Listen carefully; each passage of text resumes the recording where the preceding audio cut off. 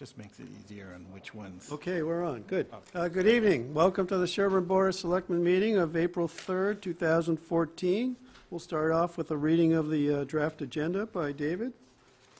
First, we start out with the vote to approve or amend the agenda and add topics not reasonably anticipated by the chair 48 hours in advance, and then a public comment period, and then a 2013 capital project update.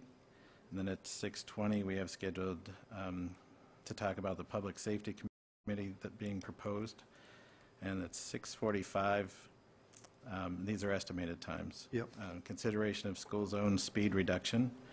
And then around 7 o'clock, Ed Wagner, CM&D Director, to talk about a preview of Chapter 90 and sidewalk work, Spring Cleanup Day, a CM&D proposed fee, and 2014 capital budget request, and fleet management discussion.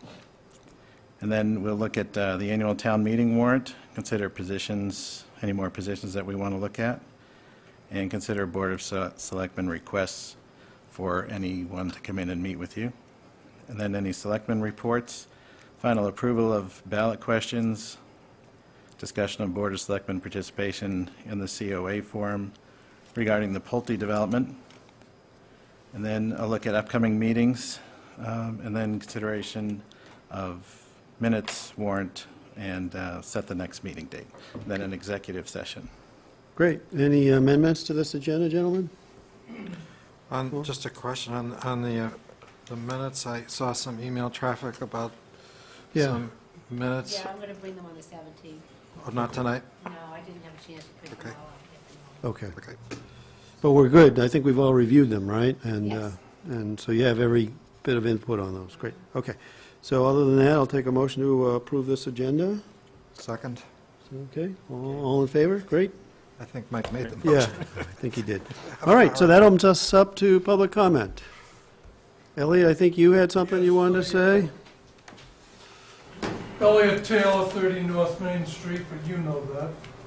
I was browsing around on my computer the other day, and I went to SherbornMA.org, and I saw that the Board of Health is having a public hearing 2 weeks from last night about tobacco regulations. And there are 16 pages of things they're going to consider. And one is raising the smoking age from 18 to 21. I told them to make it 91.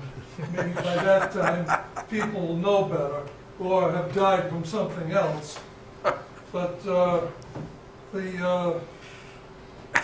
it's going to discuss places where smoking is prohibited and all sorts of good stuff like that. And I'll be very happy when we have prohibition on all tobacco products. My brother died from emphysema, and you don't just up and die. He was in bed for 6 years on oxygen, and he couldn't even walk from his bed 20 feet to the toilet. I had to empty his urine bottles. So it isn't as though it's, it's my body, I can do what I want. There are plenty of other people around you that are going to suffer because of your damn foolishness. So that's my public comment. 2 weeks from last night, April 16th at 8 p.m. And I wish everyone could go to the website, SherbornMA.org, and read over these things. Only take you, well, as long as you want to take. And thank you. All right, thanks for pointing that out, Elliot, and sorry about your brother's suffering there. Great. Any other public comment? Yes, sir. Yes, my name is Rich Crawley. I live at 100 Farm Road. And as many of you know, one of my passions is to keep Sherborn safe and beautiful at the same time. I've had some good meetings and discussions with Ed Wagner and David about some of the things that I think should completely be addressed over the next couple of years. First thing is, instead of painting the lines on the road, for public safety, instead of painting them in July, they should be painted in April or May. That way there you get 7 or 8 months use out of it, instead of paying the same amount of money and only getting 4 or 5 months use out of the line painting on the roads. The second thing is, when I moved into the town, one of the things that drew me to the town obviously was the school system, but it was also the roads. At that time, the town of Sherborn had spent clearly over $1 million, and they resurfaced all the roads in the town. And I think you're getting to the point in time where that has to be looked at in the upcoming year, maybe 2014, 2015 capital budget. I think just as important as the schools are, I think the visual pollution that one can see around the town with the guardrails caving in, the fence that is now fixed alongside Route 27 at the town dump. Yeah. It's little things like that welcome people to the town. So I applaud what Ed is doing with his people, and I applaud what Dave is doing in trying to assist in getting all this in a very tight budget era that we're in. And the third thing, what was the third thing we talked about today, Ed? Signage. Well, the signage is pretty good. I guess that's really about it, but everyone knows my concern. I'm here to help. I'll volunteer on any committee that I can do. And, Well, really appreciate that input, and I'm glad you're interacting with these gentlemen, so you're not here complaining about their lack of responsiveness, so that's a good sign. Well, you know, I did years ago, and it got the attention that was required. I know the other thing that we discussed.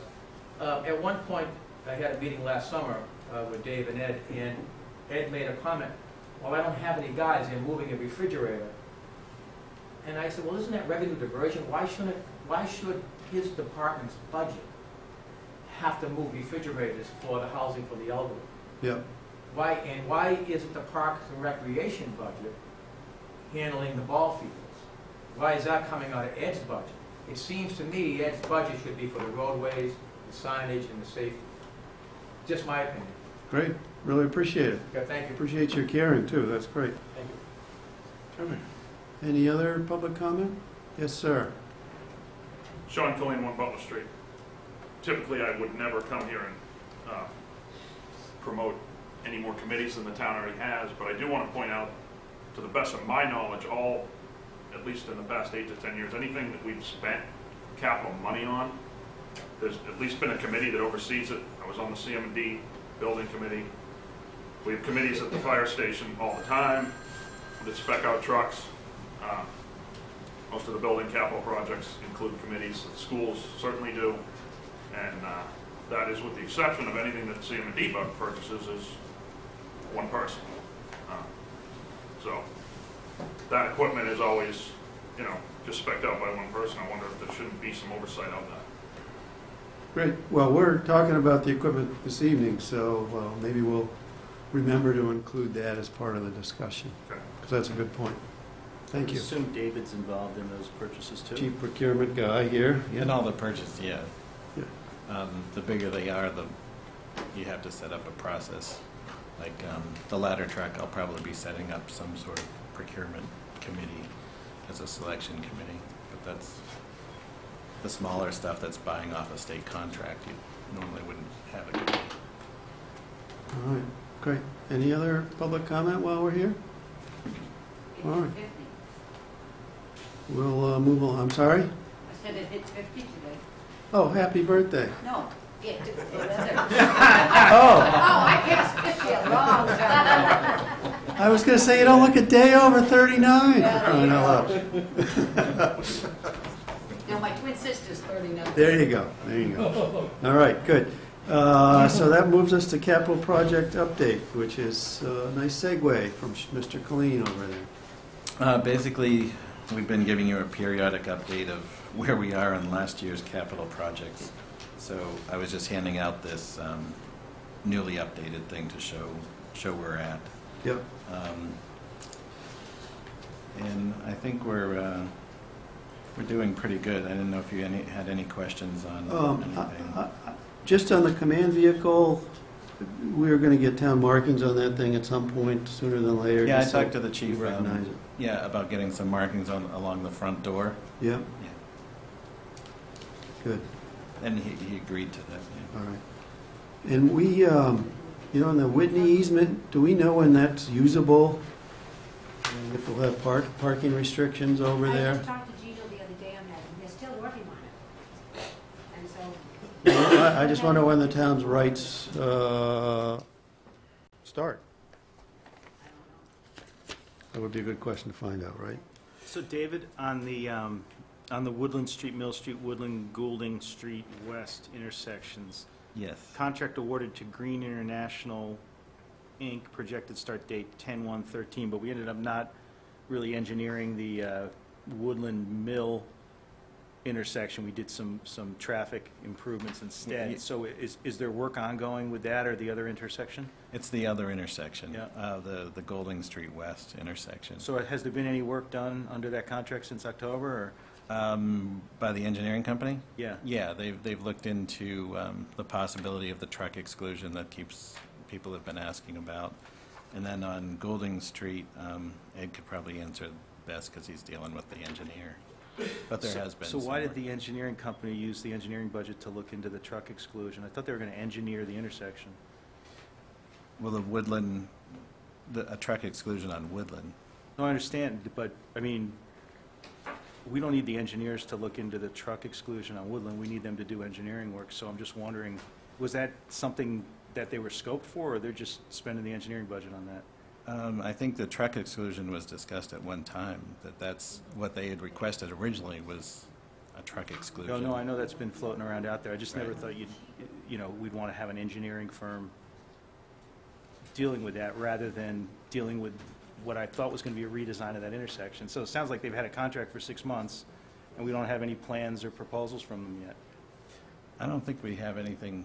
We have Oh, that's good, good. we have a concept design for the intersection of Woodland and Goulding. And that concept design was given to Traffic Safety 2 meetings ago, Yeah. where it's under discussion of which way they want to go. And from there, we'll be doing takeoffs for cost estimates. Yeah, it would be good to get some more information on that at a future meeting, just have, at least some kind of presentation of that, even if it's not a final presentation, just so folks could see I that. can forward all that stuff to you. Yeah. If I could make a comment, I don't have the wording in front of me of the article, but the truck exclusion, would need to be researched by a traffic engineer. I mean, we can't just go arbitrarily throw up a truck exclusion. The state would not accept that. And that certainly was part of the early discussions of the issues with that stretch of Woodland Street, was the high truck traffic.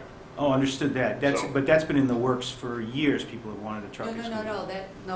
the one that's been in the years, that was for Weston Avenue, this is, No, Woodland Street as well. When I was on planning board, Woodland Street was a problem, Right. and they redesigned the intersection with Washington Street.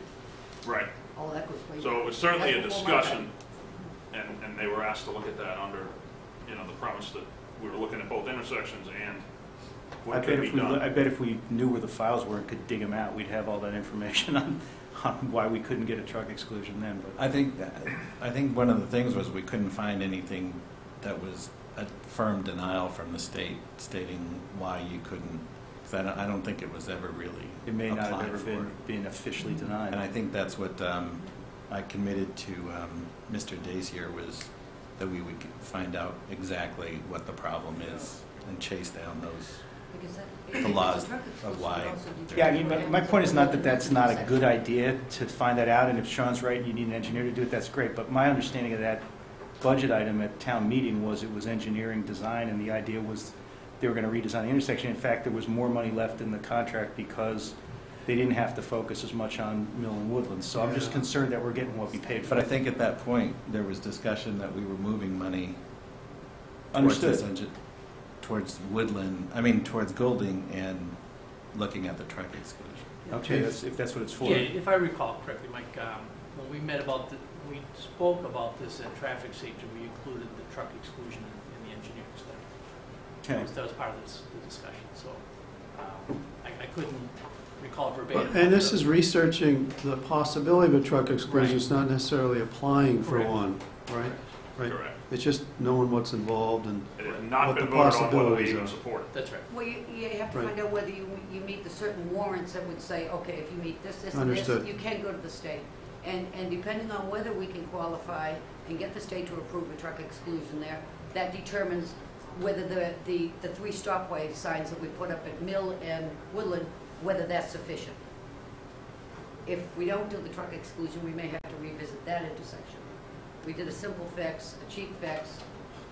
Yeah, but the key, I think, one of the key points was that there was this total Woodland Street engineering study approved at town meeting, and then because we did the all-way stop, that part of the scope was presumably eliminated, or at least that was my understanding. Right. So I'm with you in that part of the understanding. And Whether we are diverting or whether those funds included some evaluation of the potential for a truck exclusion, I don't recall those details, but it sounds like maybe that was the case. And just from just sort of a standpoint of, people who vote at town meeting and see these articles, so now it's almost the next town meeting. Yes. And we had a contract, it was finally awarded, I guess, in October, it's 6 months later, so we should be making more progress on this. This is one that I happen to be more aware of than some others, Right. but just in general, we should be getting Right. more progress on Right.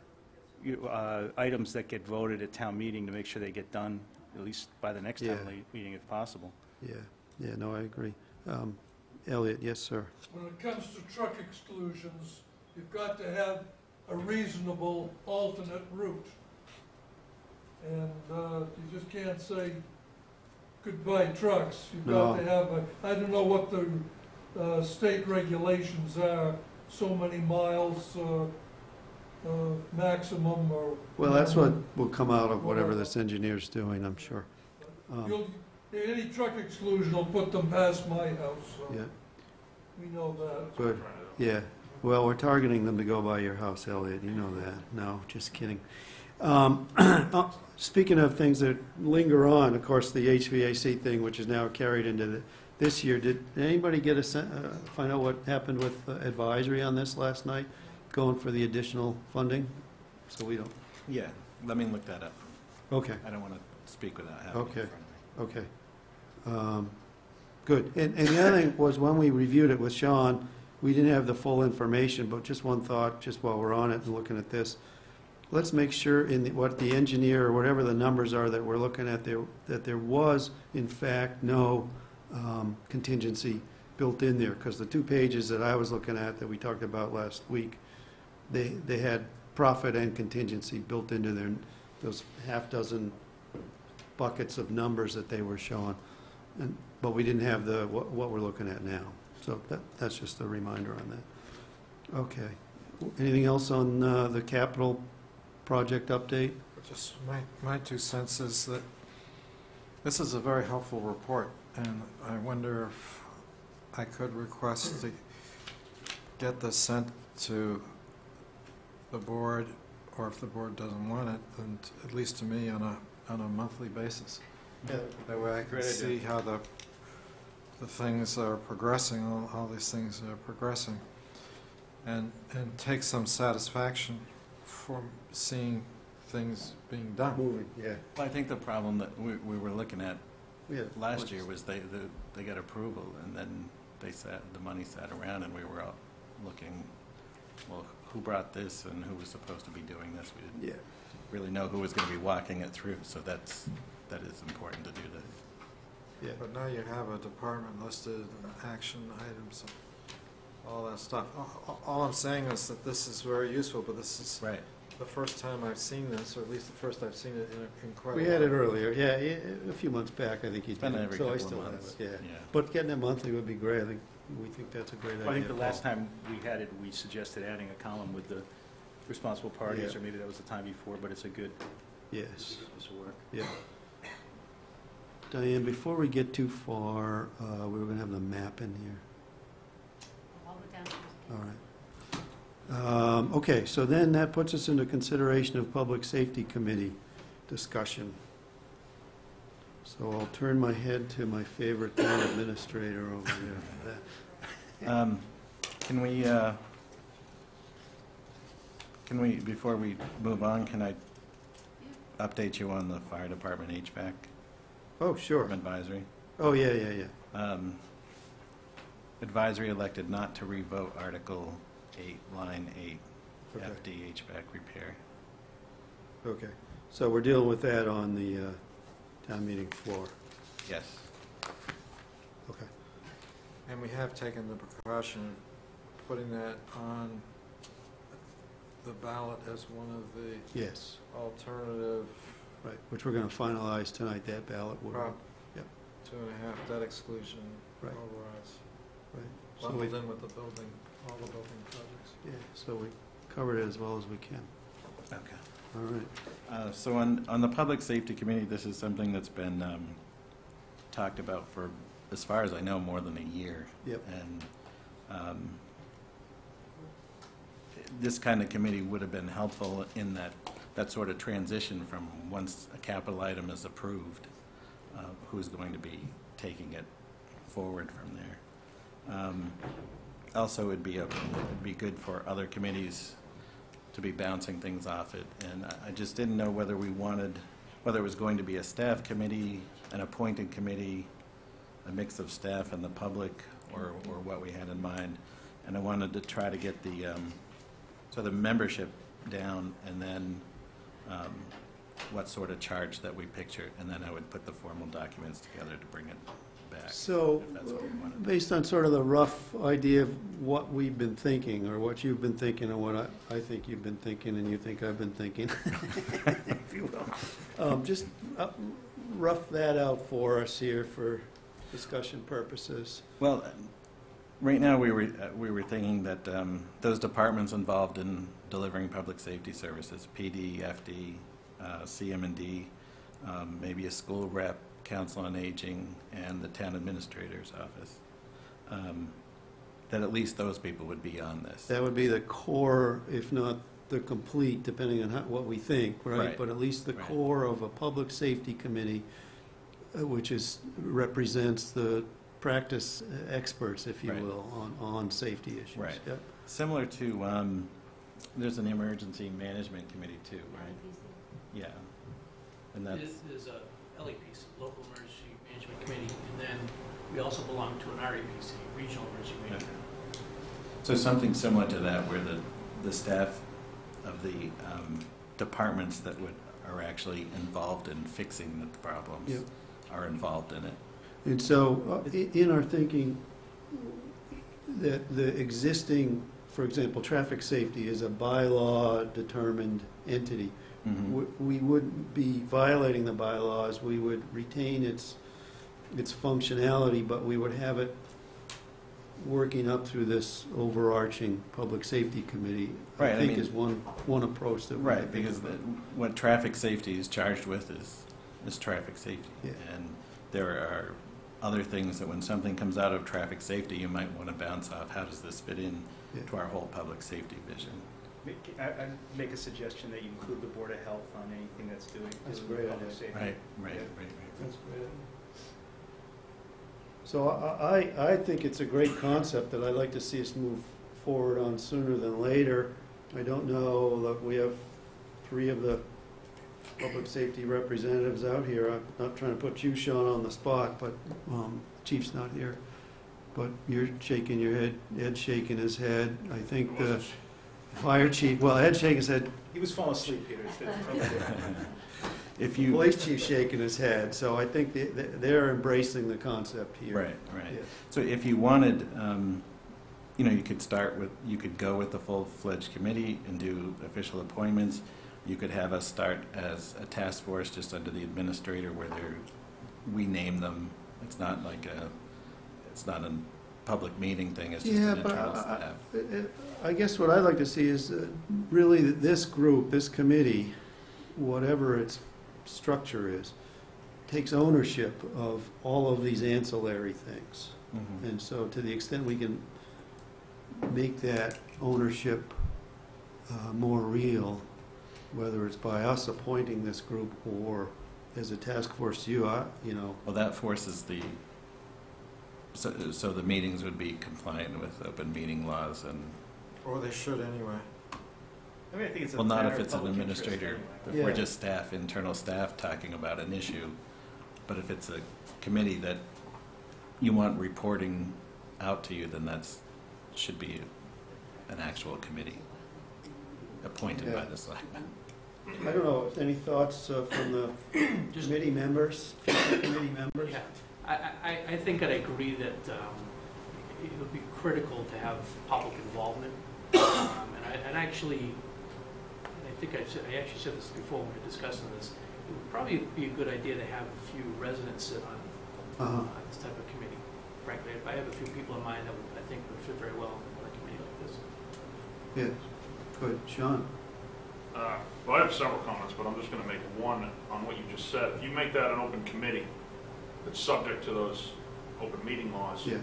in theory, at any point, possibly even during an incident, you're not violating the open meeting while the police chief, the fire chief, CM&D director are all standing around making a decision.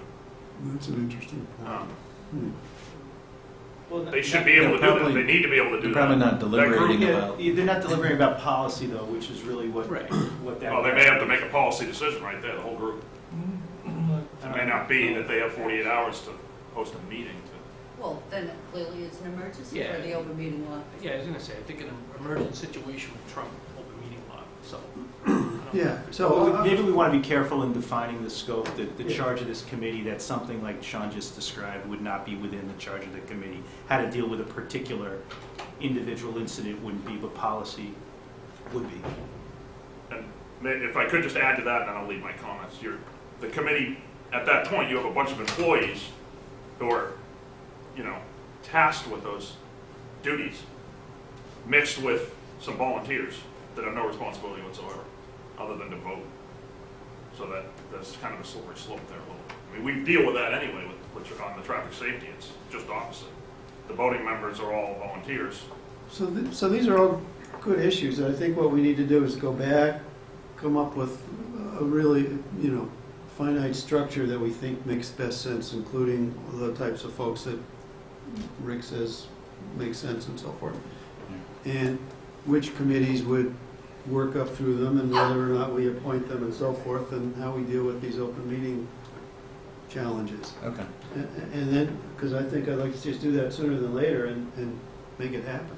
Yeah, and the one thing I'm a little troubled with, Peter, in this idea, and you mentioned it when you talked about traffic safety reporting up, I don't want to create another layer of bureaucracy that Understood. prevents things from happening and/or, filters information before it gets out to the public or up to us. So we have to be, I guess, careful that is not what's going to happen. And maybe in the long run, we, ask the town to rethink what the traffic safety committee does or how it's organized. Well, and it's not just picking on the traffic safety. There are these other entities that we have that can add value that need maybe a little more guidance or something than we're providing. Yeah, We're not to, subject but to they're that in a unique situation, as you Yeah. pointed out, because it's a committee created by bylaw. bylaw. That's right.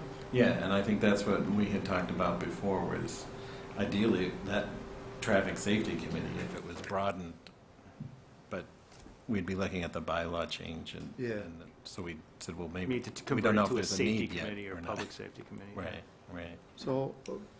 So I think we're mostly on the same page in terms of the objective. Now, how we go about doing it is to be determined, and what its charge is and so forth. Okay. And in rethinking it, you may think, I still am leery of it being an appointed committee by the board. Right. Okay. So I'll put together a model to bring Yeah. back on another. Yeah, I think that'd be, Elliot, I saw your hand up. I was going to say, this committee will make recommendations to the selectmen. So the committee doesn't have any power to go out and do this, that, and whatever else, or I don't know, we they'll haven't make really, recommendations to the selectmen, and you will have the final say on their recommendations. I think we're figuring that out. I think that's part of what we need to And figure and out. it's probably the case that if it was a recommendation dealing with the police or the fire department, that the chiefs who have the authority to do those things would be the ones who took those recommendations, And not the CMD. selectmen, and CM&D, Or Board of Health. Yeah. potentially, yeah. Over the years, that relationship and that communication has changed. And it's changed mainly because of the people who sit here and you know, people on the committee and the, you know, head of CM&D, and it really kind of depends on what everybody's bandwidth is. And our feeling is that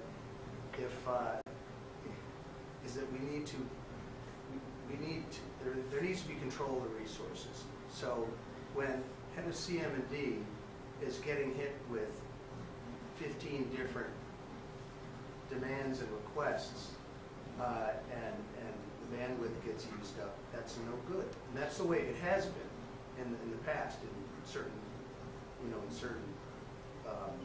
points in time over the past 20 years.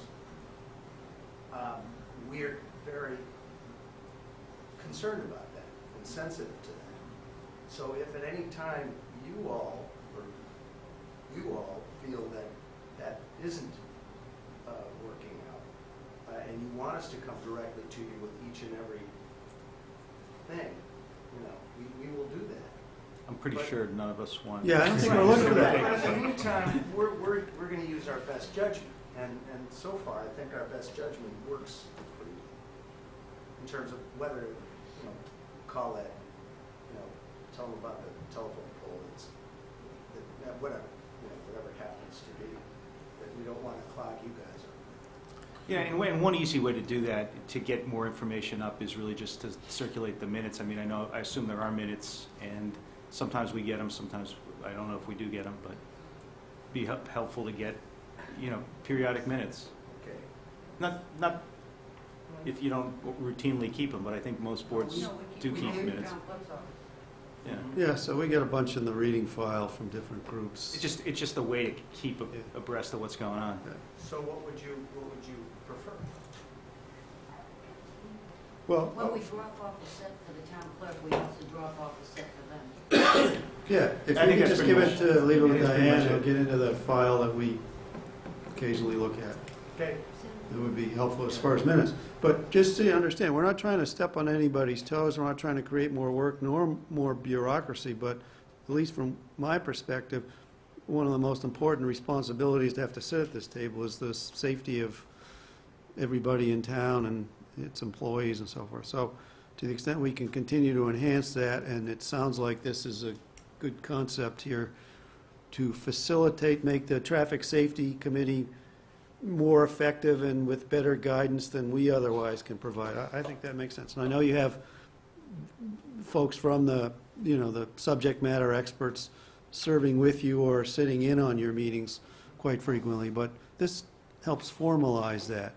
And there are these other, I don't know if I call them splinter committees, but some of these other groups out there that need to be brought in so that we're all on the same page. And I think this is one of the ways to do that, at least so far from what I'm understanding. So. I have some reservations here. And I articulate them this way. I think traffic safety should have access whenever they want it to the Board of Selectmen. And that there are decisions that are made that need the input of the people. And therefore coming to the Board of Selectmen is a way for them to touch base with the voters of the community. So I'm hesitant about this business that they report to the Public Safety Committee. I mean, the way we set it up was that the Traffic Safety Committee would have citizens with the professional staff, the chiefs, work as ex officio members, but we'd leave it to the citizens in this committee. But now we're going to have this committee report to the same people who are the ex officio members. That kind of upends the whole original concept. I don't have a problem with people submitting information to anybody and everybody, and many of the recommendations that traffic safety would make would pertain to the different chiefs, the red chief and the blue chief and so on, but not all. And so I want to put some caveats in here that when traffic safety makes a recommendation that pertains to more general issues affecting the community as a whole, they should be bringing those issues to us, and not just to this overarching committee. And the same thing with the Public Safety Committee. If they reach a conclusion that something needs to be done, let's say in the police department, and the chief agrees, does it get implemented, or does that committee come to us with the chief and say, hey, we want to change the police department and do all these things? Do we have a role in that?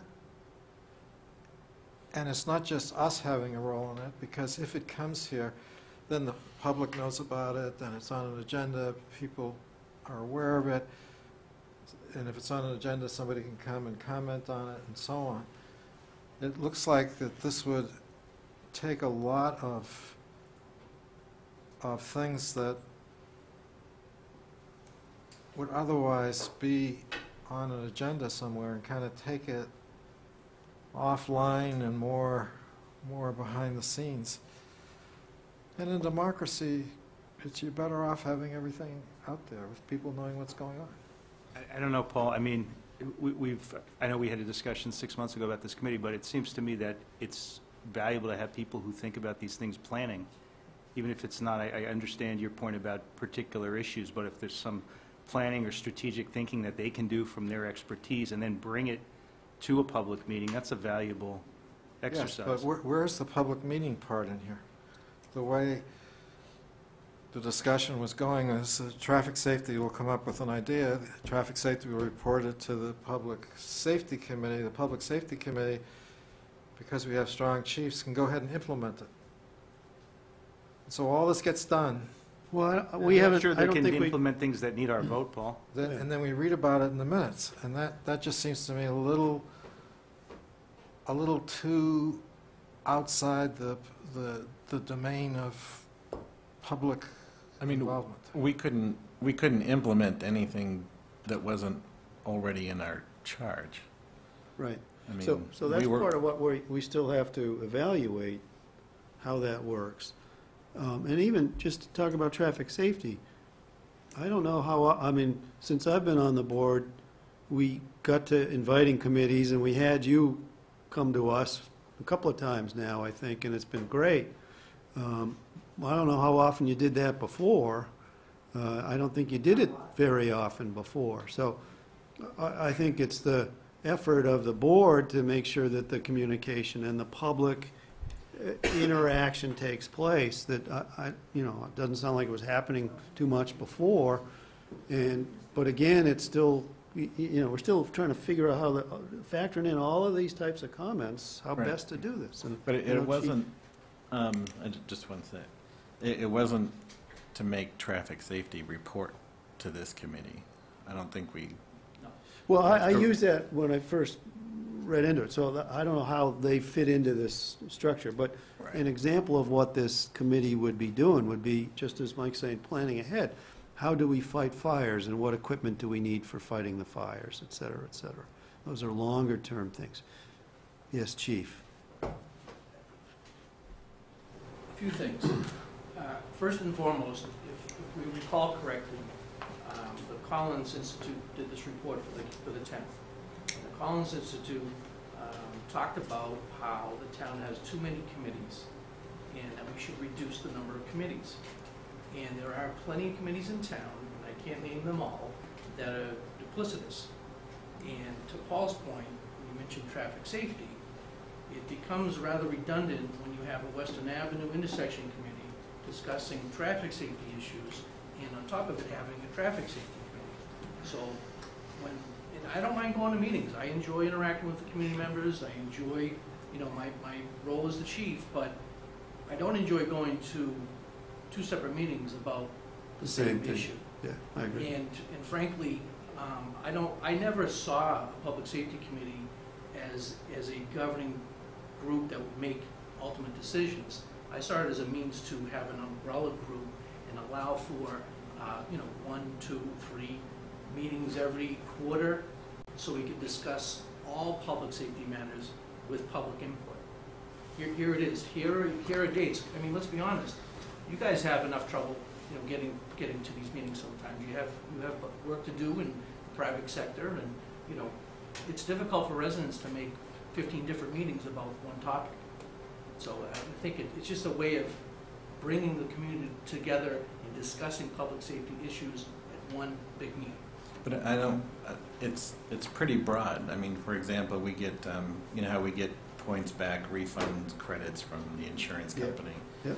We already had this verified that if we had a safety committee that quarterly reviewed the loss runs of, that's employee loss runs or equipment loss runs, that we would get credit back on that. So that's an easy thing to do that, I have to form at least something that has some sort of semblance of a safety committee, even if it's just us meeting, in the hallway to be able to get that credit. But this would... Sherborn in.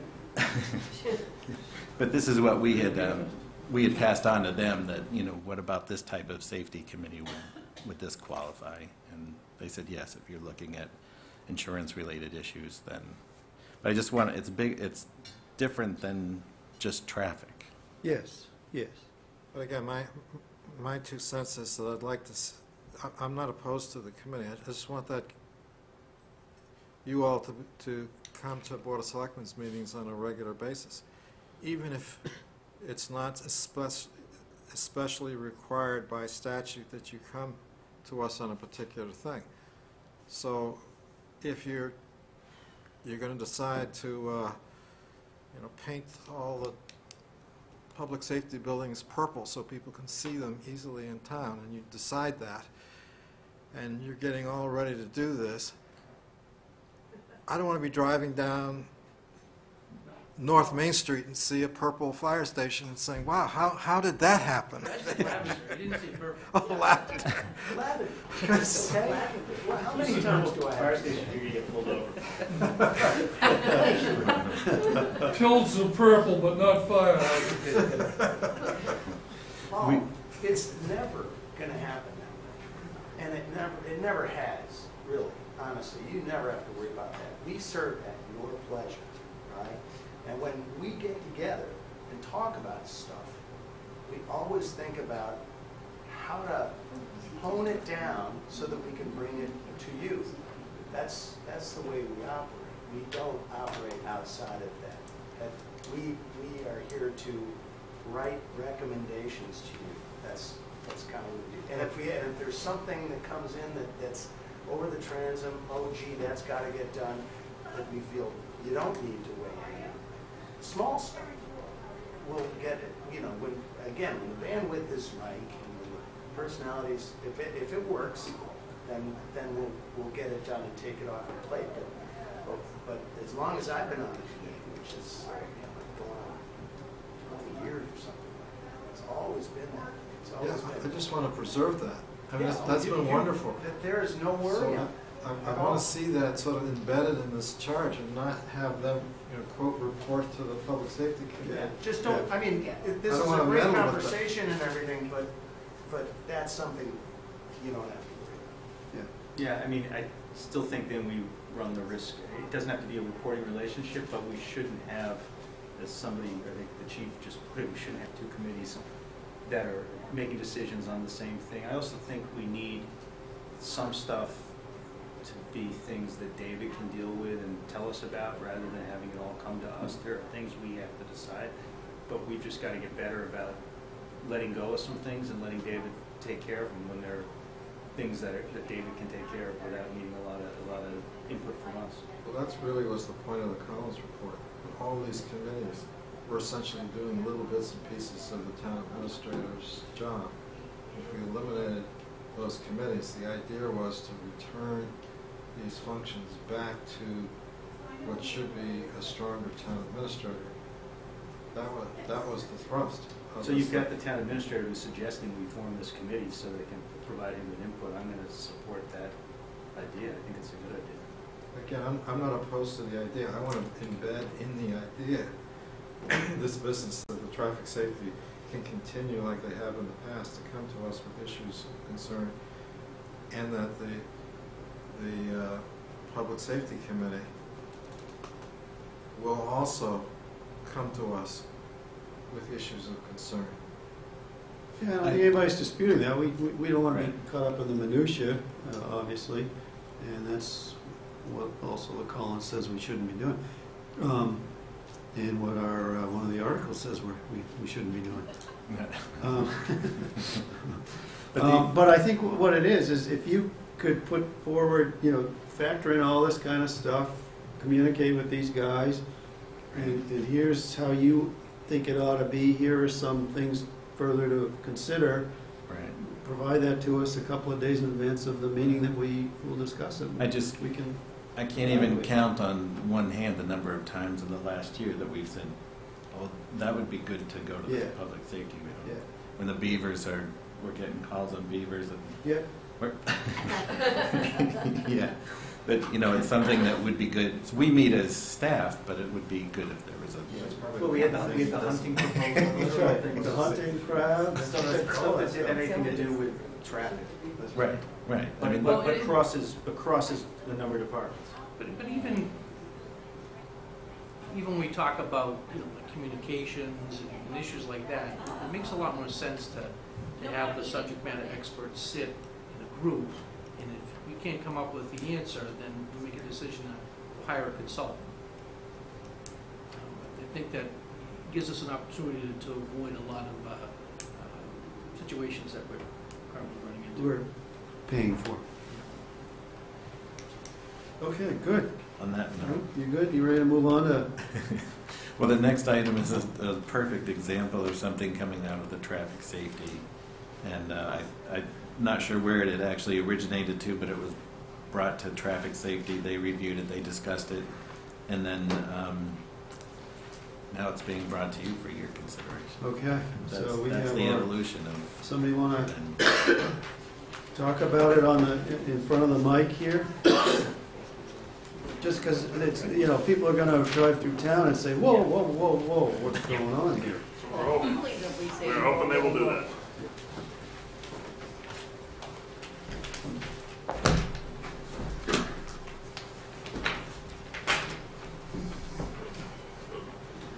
All right, so we're up to the consideration of school speed zone reduction, which basically means some signs around certain roadways. Yep. With the installation of the emergency access road, the chief had brought it to our attention that it would be a good opportunity to expand and install a school zone surrounding Pine Hill. So what this would involve is us installing signage on South Main, on North Main, on 2 different areas, and then one up on Elliott Street. So vehicles coming in from Elliott before they hit the Pine Hill access road would be reduced to a 20 mile an hour between the hours of 7:30 and 8:30 and 1:30, 2:30. Or 2:30 to 3:30. 3:30. So I have a picture of the That's a picture of the signage. Would it say school zone or just school is all it has to say? That's how they do it now. Yep, that's the standard school zone sign. Okay. And so where these signs would go, I don't know, we have this map over there of the town, if that's of any assistance to us. Yeah, I thought one sign was missing. It needed one more sign, because somebody could go down Main Street, take a left on Butler, and end up being in the school zone without ever encountering a sign at all. Ah. And so the Two more stuff to work, signs. for the police to be able to enforce it, if the guy can plead he had no knowledge because there was never any signs that he encountered during his route, you won't be able to enforce it. So if I'm looking at these untitled place mark, that's where you're planning to put the signs? Yep. And so We're allowed to extend 200 feet from the entrance or the of the property. access road, that's not on here, right? Okay, so that gets you almost to the intersection of what, Elliott and Lake Street? But you're still 100 feet. Yeah, it would be West placed of it. probably before Butler Street. So before Butler Street. So what Paul's talking And I would pick a about spot there that wouldn't interfere with the red light. is somebody could come this way and through Butler Street and turn right or left and not know he or she was in a school zone. Right? I think that's a valid point. That's what Yeah. I'm saying, just as a legal matter, a defendant in an enforcement action can plead no knowledge if there are no signs. It's a 200-foot window, you said, Yep. on either side? So that stretch of Butler Street is way more than 200 feet from either of those driveways. You have the school property that extends down, then you also have the Pine Hill emergency access road that comes in. There's a strip of land down through there which allows us to do it. We do have a certain space in between. In speaking with the state, they indicated to me that rather than having a school zone and a school zone and a school zone, just to encompass it into one group. I mean, what troubles me by this is I think it's a good idea to have safety near schools. That access road is explicitly intended not to be used except in an emergency situation, and yet you would slow traffic along that stretch just routinely during school hours. We don't have kids who walk to school, so we don't have a sidewalk there for kids to walk to school. We actually do have, and I actually wasn't even aware that that was brought up at a traffic safety meeting, that we do have some students that walk to Pine Hill from Butler Street. And they walk up that access drive? They don't walk up the access drive, but they walk down the sidewalk that's on that side of Elliott Street to the main entrance at Pine Hill. Yeah, and I guess what I'm saying, Chief, is that the access route is not intended for routine use, and I think really what's going on here is there's going to be a speed trap set up with people who, are going to be caught unawares by this and also slow their commute down. I mean, I can see the North and South Main Street is a little bit of a concern too, because we really don't have that issue for people heading north-south, but I also know that traffic only goes 20 miles an hour during those hours anyway, so it probably draws people's attention to the situation, maybe prevents them from trying to run that red light or something. But, I mean, I would think you'd want to stop that school zone someplace closer to Butler Street or even closer to the Pine Hill driveway and just pick up the area in front of the driveway. Well, I think from my perspective, and I appreciate your point, Mike, if we ever were put in a situation where we did have an emergency and we had to use that access road, I think it would only benefit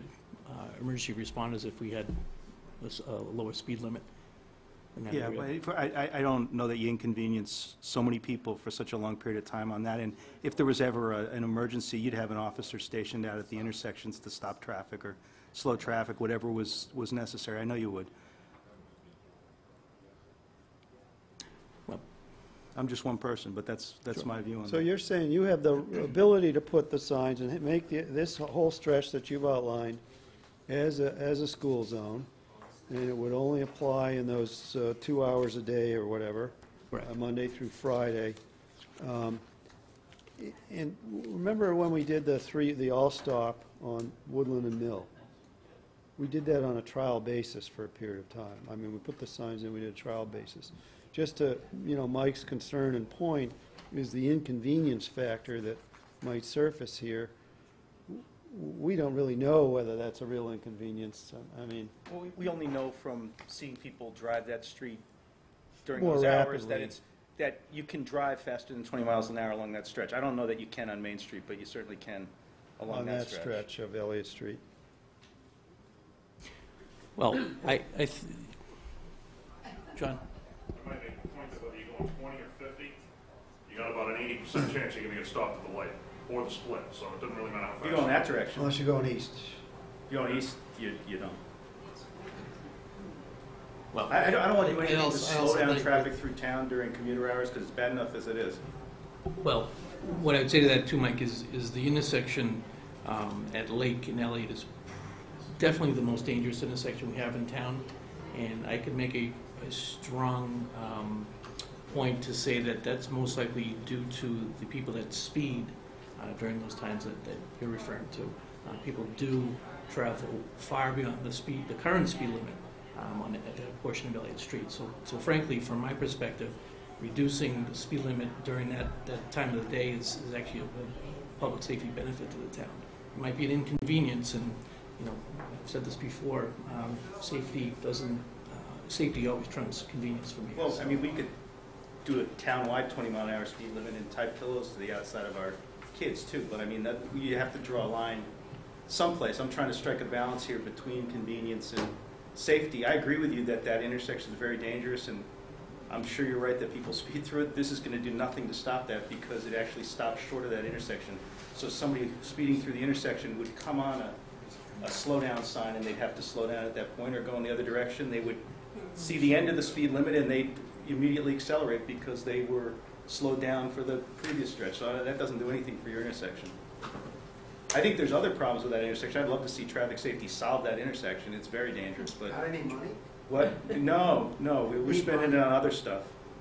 Well, We tried again, the other stuff. Need money. again, I think I disagree. People approaching that intersection at 20 miles an hour during that time of day, they're not going to get to Lake Street and all of a sudden hop on the gas and do 50 miles an hour. I just don't see that happening. Well, let's discuss this though, because that really is that really is the key point.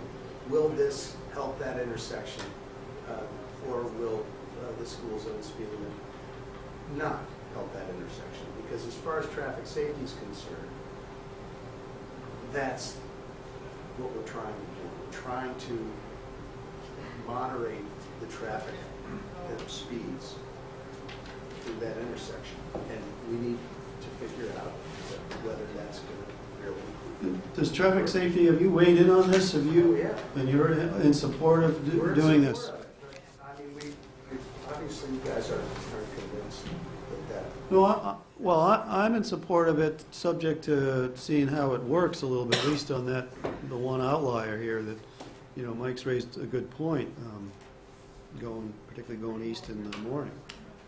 So traffic safety has endorsed this. Yes. Yeah, we sent a motion to the We sent a selectmen on motion. January 15th saying that we endorsed it. All right. I remember that. Mhm. But in addition to the legal defect about the sign through the entrance that has no signage, the other legal point I would make is that school zones exist to protect schools, not to control speed generally for unrelated intersections. That may be an important dividend, but I need to ask the fundamental question is, will this improve the safety for the public school children? Sure, there are buses that travel Lake Street onto Elliott and Elliott Street onto Lake Street during the morning hours and afternoon hours, so I would say yes. Then that meets the legal test, and so then I can support it as long as we fix the other legal defect. And so what do you need from us? An official vote? Well, I like the idea of trying it, Yeah. but I don't want to do an official vote until we really have a public hearing, so that the Right. abutters know what's going on, so that the parents, the teachers, I like to have the schools here, like to let the public be heard. Even on the intersection stop signs that we put on Mill Street, 2 weeks later I got a phone call from someone saying, you know, why is there a stop sign here? And I'm opposed to it because I've been driving this road for 20 years, and all of a sudden I found a stop sign. So would you be suggesting an official public hearing where we Yeah, send out notice? advertise, and, yeah. advertise and all that? And maybe specifically invite the The somebody butters from the school. And somebody from the school. Yeah, and the abutters around that road, who Yeah. some of whom had some strong views about the road to begin with. If we're going to change things that affect them so directly, they should be here with an opportunity to be here. I think we did forget to mention that we were communicating with the superintendent about it too. Oh, Yeah. And the superintendent was included, supports this. of course. Yes. Yeah. Elliot, you had a brief comment?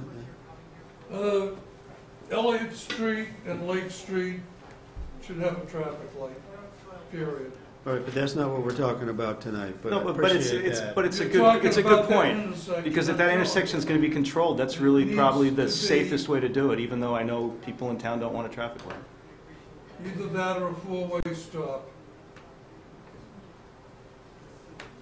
Yes, sir. Well, Sean. I have two comments. We can't afford to replace the light we have, so let's not talk about Lake and Elliott yet. Four-way stop. And just a comment about inviting the entire town meeting here to talk about the hypothetical of what might happen. We put the stop signs at Woodland and Mill as a test. We certainly can do the same thing with the school zone. I don't think it's good. You know, the town business has come to a screeching halt because of the 20-mile-an-hour zone. But then you can have the meeting, and people can be invited to come talk about their experience with it, rather than the hypothetical. What's going to happen? The traffic's going to back to Holliston. We don't know. I'm sorry, on Woodland, we posted it a week before, didn't we, with the message boards? Well, just judging from the phone calls I got from a simple stop sign, or just so that I can go to the post office in peace, I would like to have Well, I like the idea of the trial. But frankly, that person wouldn't have shown up for the meeting. But the 5 we got, so you're one, we're in support of it. Well, I like the idea of a trial period that's well advertised in advance of this public hearing, so we have some good data, that makes good sense. experience with it. actually trying an Yeah, experiment. I like the trial period too. If I had to vote today, I'd vote no because of that Understood. outlier site. I'd be in favor of a zone that's narrowly addressed at at school driveway itself. But would you be okay with trying it out? Yeah, of course. As structured I mean, here? it never hurts to see how it works. Yeah. So I think that would be great to do. How's Well, that? it would probably have to be a few months of trial, because frankly, we're not using it as a speed trap, just to be clear. We already discussed this with my personnel, that we're going to get out there and educate people about what's going on. We're certainly not going to pull people over and give them tickets. It's something very new to the town. So I guess my point is, we've got, what, 2 months left of school? Yeah. I don't know if 2 months is going to be long enough to get some decent data. Well, I think You'll get it'll some give people plenty of You time to... might get some reactions, Yeah, but- exactly. To- Okay. Most importantly, you might get reactions from parents at Pine Hill School too, because I'm sure they'll have a lot to say one way or the other. Yeah. Yeah, it may not all be positive, or Right. could be negative. All right, well, I'm willing to do a trial on this and then have a public hearing. But we still have to fix the defect here that it doesn't work So legally without so we could do that in the... putting a sign. So you're Next looking for an phase. additional sign on Two Bump Street? signs. You'll put one on Butler before you exit on Elliott. We Yes. discussed, In either we direction. discussed other traffic safety, because if somebody, like Paul said, if somebody came out in the middle of it. Yeah, So we that's had- something we could do. It's a good point. All right. So good. This may be a dumb question, but Pine Hill Drive is 20 miles an hour, right? Pine Hill Drive, it's not posted. Wouldn't you want to post that first before you worry about posting numbered routes? Pine Hill Drive. Well, that's where you're going to get kids and where you're going to get Yeah, parents but it- rushing to get their kids off to We've school. never had a problem, Mike, with parents. Well, it's shooting not, up it's the hill. one problem that might happen, Rick. You got to really plan ahead for these things. You've taught me that.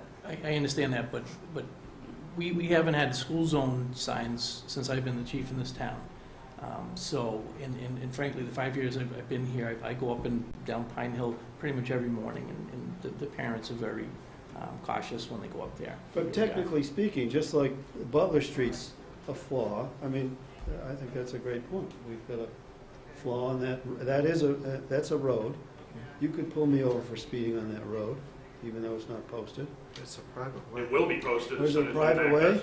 Yeah, it's not a It'll public be way. inside the school zone. It'll be posted. So we should put a sign. Well, the public has a I right think of so. access, Right, so, but it's never, I don't think it's ever gone through town meeting and been accepted as a public. It's part of the school driveway. yeah, I'd have to look into that. You Is that have what? any comment on There's that, one Brad, more over the sign. 20 years you said on No, traffic you safety? never Below talked about 55. Okay, I think that's a Gino question. yeah, okay, we'll get an answer from Gino. All right, good. So we don't need to vote on this. I think he's got marching orders well enough here. Right, unless you want to vote? You like voting? Well, yeah, if Okay. you don't take a vote, nothing. There you go. happens. I'm looking for the legal mind here. But, I mean, is something gonna happen? So we're going to do a trial basis. So I guess we'll do a motion for a trial basis as outlined here, plus addressing the Butler Street flaw and evaluating how to deal with the potential flaw of the Pine Hill driveway on a trial basis of at least 2 months. And then we'll come back for a public hearing. Second. So, okay, so that's my motion. It's seconded. Just Any to amendment? build on your point, the signs are pretty cheap. They're what, less than $100 each. No. $300. This total setup, I think, ran in the neighborhood of 130 Oh, For Each. 4 signs. for one for sign? each sign. For each sign, 130. I'm thinking to build on what Peter's point was, to post 2 signs more on Pine Hill Lane. Right. It's already posted. I just It's already think that- moved into the zone. Right, In the school zone is gonna create That that. encompasses that. Oh, it's built in. Under It's that already, umbrella.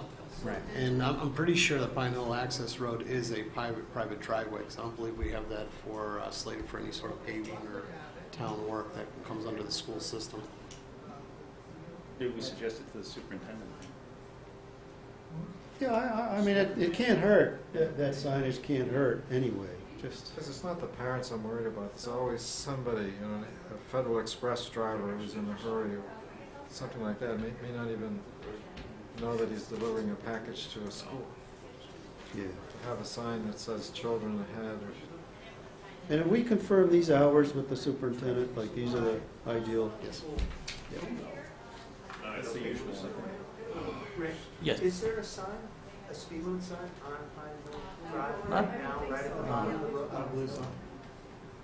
So it's 130 I think there might be more. one of those cautionary signs, though. I think there is one. Yeah.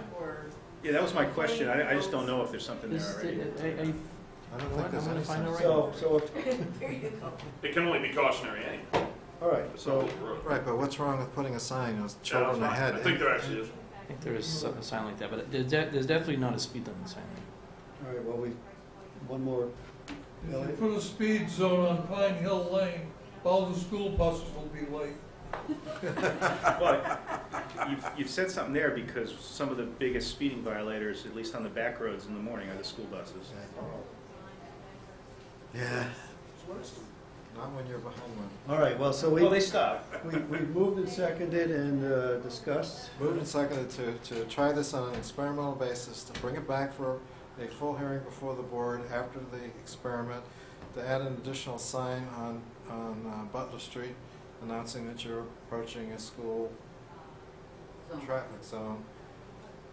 And I wish there was I'd like to add in here that some sign on Pine Hill Lane indicating that there's a school or Yeah, children. yeah, or- we had, yeah. So we just regurgitating, rephrasing the motion.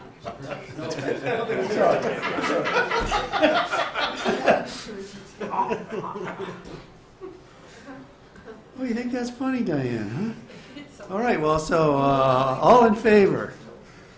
Great. Donna, you have something to say over there? Oh, I'm sorry. All right, stop laughing at me. All right, Ed, so you get to stay there. Yes, I do. All right. Thanks, Chief. I sat in, well, I'll get to that later. What was that I sat in on, Chief? What's that? Briefly today, what did I sit in on? What do you call that session? Improvised explosive device awareness training. There you go. All right. Scary. I need to know when there's one at the selectmen's table, so. Yeah. Let me just go to the grocery store, I'll get the ingredients. I learned. All right, so, Ed, you're all by your lonesome up there. Okay, so we can take it in any particular order. Here we have preview of Chapter 90 and sidewalk work, so we'll just go in that order. How's that? It works for me. We've got some additional things in the file here.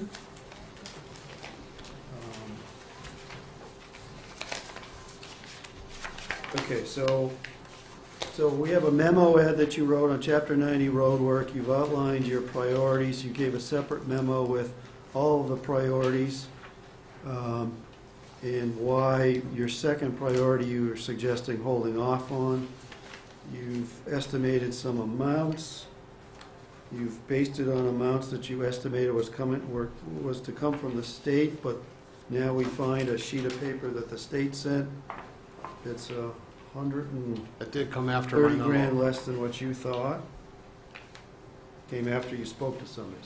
So I'm just leading you in, so if you could just walk us through however you want to walk us through this. All right. This, Can I see Yeah. what we currently have slated from last year's work that was not completed was North Main Street, and that'll be taking place this spring. We also have a culvert down at Goulding Street East that we are going to be taking care of. Yep. And that's pretty expensive. Yes. Where's that culvert? That's the one right past the... Just past the railroad tracks. It's a double 36-inch pipe, and we're going to be replacing that with a concrete box structure, open channel. It's something Conservation would like to see installed as a standard practice. It's something that I have absolutely no problem installing. It's just the cost, but it is better, more permanent, better for the environment. That's the way to go. For this year, I'm recommending crack sealing for $30,000 in various roadways. And you've identified those Farm, Washington Mill Lake. Farm, Washington Mill Lake, and there'll be a few other miscellaneous ones in there. The other project is Woodland Street, and that would encompass the grinding and repaving of Woodland between Mill and Washington Street. So this is north of Mill. Last year you did, or a year before, you did south of Mill on Woodland, right? South Main. Yes. South Main. Now you're going to Washington Street. And there's another culvert with a big dip in it, right? Yeah, that's is this repairing that? It'll fix the divot. The pipe is relatively new. We had a little bit of settling there at the pipe, and it's also just a frost heave area. With the amount of water that from the swamp area, it does get water on. So the $195,000 you've identified will take care of that problem? Yes. Yeah. Yes. Plus the paving. Mine doesn't have numbers. You're not looking at the right memo? I can't find that sheet. I have a later memo, but it's a I different have a memo. later memo, which is priority listing, but I have a Chapter 90, Yeah. 2014 road. I wish I had that memo. I don't have that. Which is the key to the whole story I here. just sent Diane to make some more. Okay. We don't rate, Paul. We're not able to get the memos. But that was attached. Oh, Here it is. It's attached. to the It's back attached to what? of The big packet. that packet right there, go way to the end, the last two pages. That one. This one? No. This one? Hey, Attached to this? Okay. All right, good. Yep, that's it. We Those sa- we last saved on pages. staples. This is good. All right.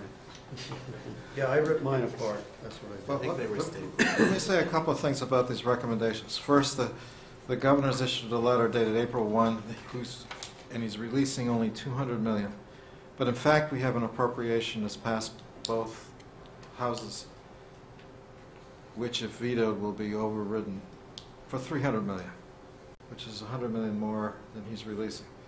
And we similarly, for this year, we had an appropriation for $300 million, and he only released $200 million. And we're trying to put pressure on him to release the remaining $100 million before the end of this fiscal year as an additional amount. This letter talks about next year, and he's releasing $200 million, which is 2/3 of the funds that the legislature has made available for this work. So there may be an additional $200 million or $250,000 coming to Sherborn, $100 million for this fiscal year and $100 million for next fiscal year that the governor hasn't released yet. So I wasn't aware that he was going to do this same thing he did last year again. He didn't consult with you, Paul. Yeah, he should have. I wasn't either. I was actually in the Chapter 90 office on Monday, and the girl there indicated to me that we were going to receive the same amount that we did last year with a possibility of an additional 10%. So I was quite shocked when Peter gave me the memo there from the state with a lower amount. Yeah. So you're So just, we're going to work on fixing that. So But- that was, I had a couple other things, but go ahead. well, no, just to do the math, Ed, so I understand what's available, is you have 90,000, 89,655, 90,000 left over from last year based on what you've already committed, right? Yes. So there's 90 there, and you were anticipating another 380, but now we see that it's actually 250 to 254,000 to count on, right? Yes. So that leaves us 345,000 or thereabouts available to spend in this fiscal year, unless the state ponies up some more, and that's some more amount would be 130,000, Yeah. 125,000 in this fiscal year. And I still like to leave a Yeah. good solid 75 in that account for emergencies, culverts, roadway repairs. Okay, so. You never know what'll so pop for- up. So with 340 grand known available, roughly, right? You've got roughly 290,000 of projects identified here in these, whatever you've got here. The The four. four projects. Yes. Which don't include any sidewalks. No. And don't include the other point that we mentioned, we had talked about last year, sort of adding it as your fourth element of items to consider in the spending Chapter 90 funds on, which is the roadsides, to strengthen them up or curb them to the extent they can be curbed for bicycle and other foot traffic, because those roadsides tend to crumble a lot, Yep. as we see. So, and I know you have culvert issues or drainage issues to deal with, but to the extent that the edges of the roads can be fixed without doing the full-blown smash, I'm hoping we can find a way to do that and allocate some of the funds for that. Because, a number of folks have mentioned, oh, geez, I ride my bike, but all of a sudden it hit the busted edges of the road and it gets dangerous, Yes. If I could, I go back to my list here. I wanted to make a comment about Maple Street, because it's Maple Street's turn to have some work done. Yeah. And the recommendation is not to do that work because of the issues before the town regarding development on Maple Street and how that would interact with the paving of Maple Street. And there is a logic to that, to see how that plays out, because we certainly don't want to spend the money on paving the road and then find out that something has to be dug up or whatever. But so I can go along with that, with the caveat that Maple Street needs the work, and a number of residents have talked to me about getting that street fixed. So I want to be sure that it remains high on the priority list. And so whatever happens with the Maple Street development, that's going to play out over the next year or so. Hopefully you will come back at some point to be able to address that street. That was my exact thought. I actually had Maple Street slated for this year and decided that I would recommend to the board to hold off and let me do Woodland Street, and I'll do my best effort to get out there, grind, make a ton of pothole repairs as best we can, and let that play out, because even if we can get some money for the paving, that's great. But even if they still put the project in and run the truck traffic over it, we're still better off waiting to pave it until they're completed. Yeah. And my last point was to do my annual plea for the 25,000 for sidewalks. We have a well thought out program adopted by prior boards to spend 25,000 a year at the discretion of the CMD director on maintaining the sidewalks that we have. And last year we didn't spend anything because the board did not agree on spending that money. But I was in favor of it last year, I'm in favor of it this year. We should let that program go forward. I would point out that when that program was established, we had less Chapter 90 funds. It's been increased by more than 25,000, so it's certainly all funded with new money that hasn't been, wasn't in the pot before. The assets of the town include sidewalks, if we care about sidewalks, we need to maintain them. If you don't maintain them, they deteriorate and they go away. And I understand the argument that, well, gee, you look at any one particular sidewalk, well, that particular sidewalk isn't in the center of town and it's not used by hundreds or thousands of people. But if you step back from 10,000 feet looking down, if you do nothing on sidewalks year after year, because each one individually isn't a central sidewalk, we are losing those sidewalks to deterioration. We are getting the money for this purpose. We ought to spend the money for this purpose. And so I would urge the board, let the CM&D director do his job. Let him spend the $25,000 this year on maintaining a sidewalk or whatever sidewalks he feels needs to be done. And let's continue that program every year so that $25,000 gets spent. How much does 25,000 get you in terms of sidewalk feet, if that's a way to do it?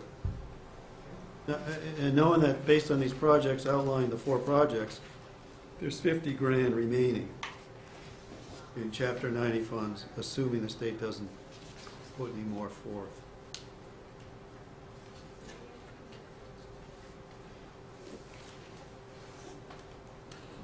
We calculated out last year to be about 1,500 feet to 2,000 feet.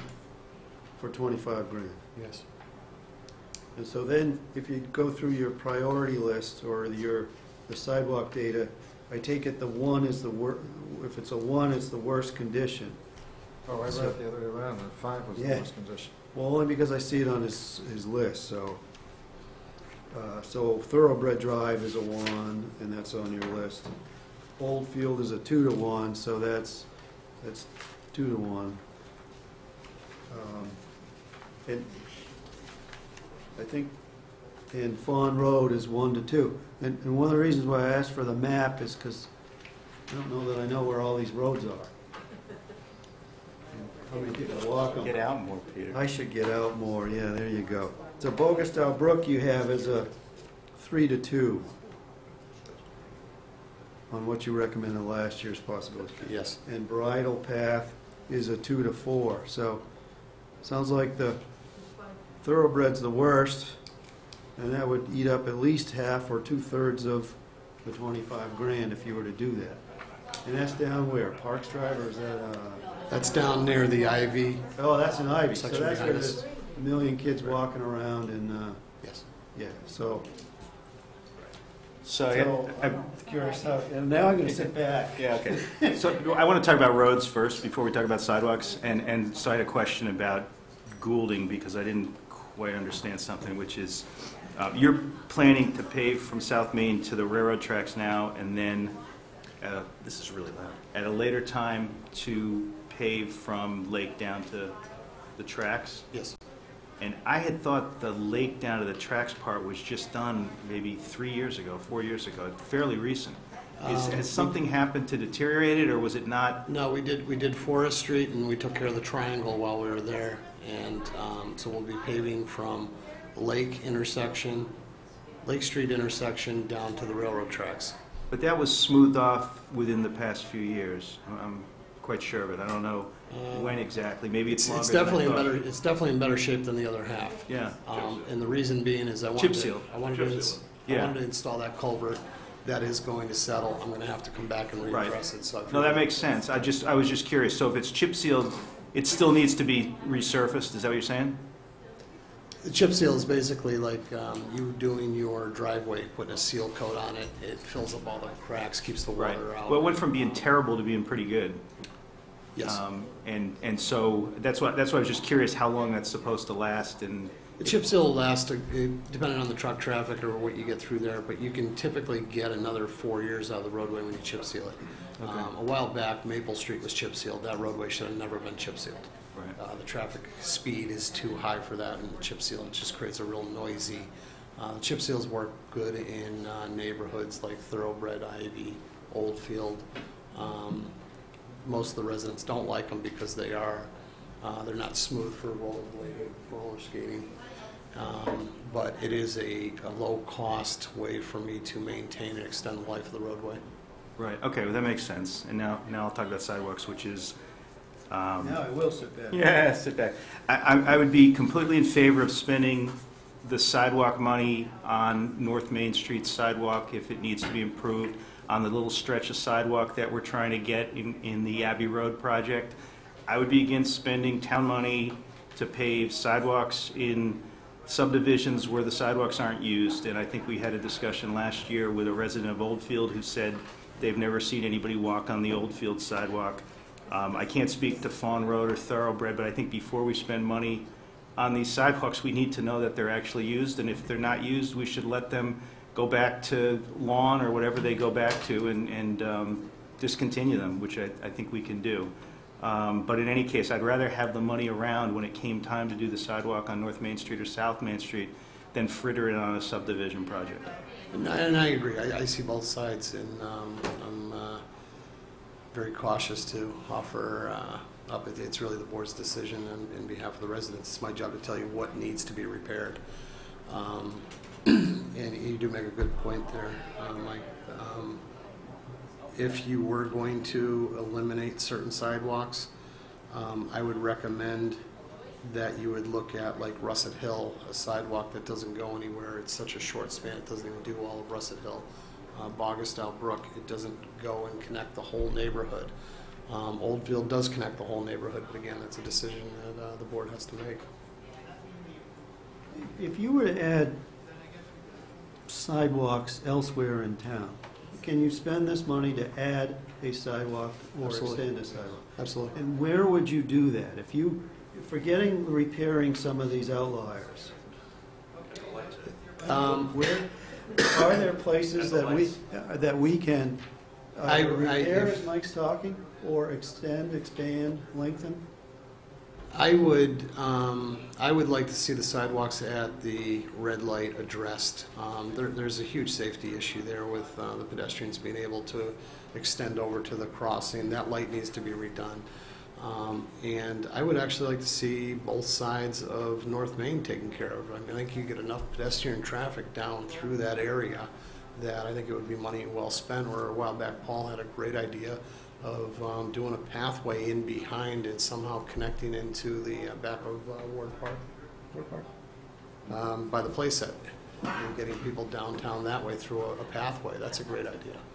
I think it's a good bang for your buck. So that would be money well spent and consistent with Mike's talking about. I'd be very in favor of that, yeah. And I think consistent with Paul's objectives, although it doesn't sound like Paul, I don't want to speak for you, Paul, but the idea of letting some of these go to seed or back to... The one thing I would caution on, though, is when I took a good look at putting a sidewalk down that stretch of North Main from the Peace Abbey down towards the fire station, the first thing that jumped out at me is I think the roadway really needs to be addressed there, because the roadway width narrowed, it widened, it narrowed, and you just didn't have a straight shot down through there.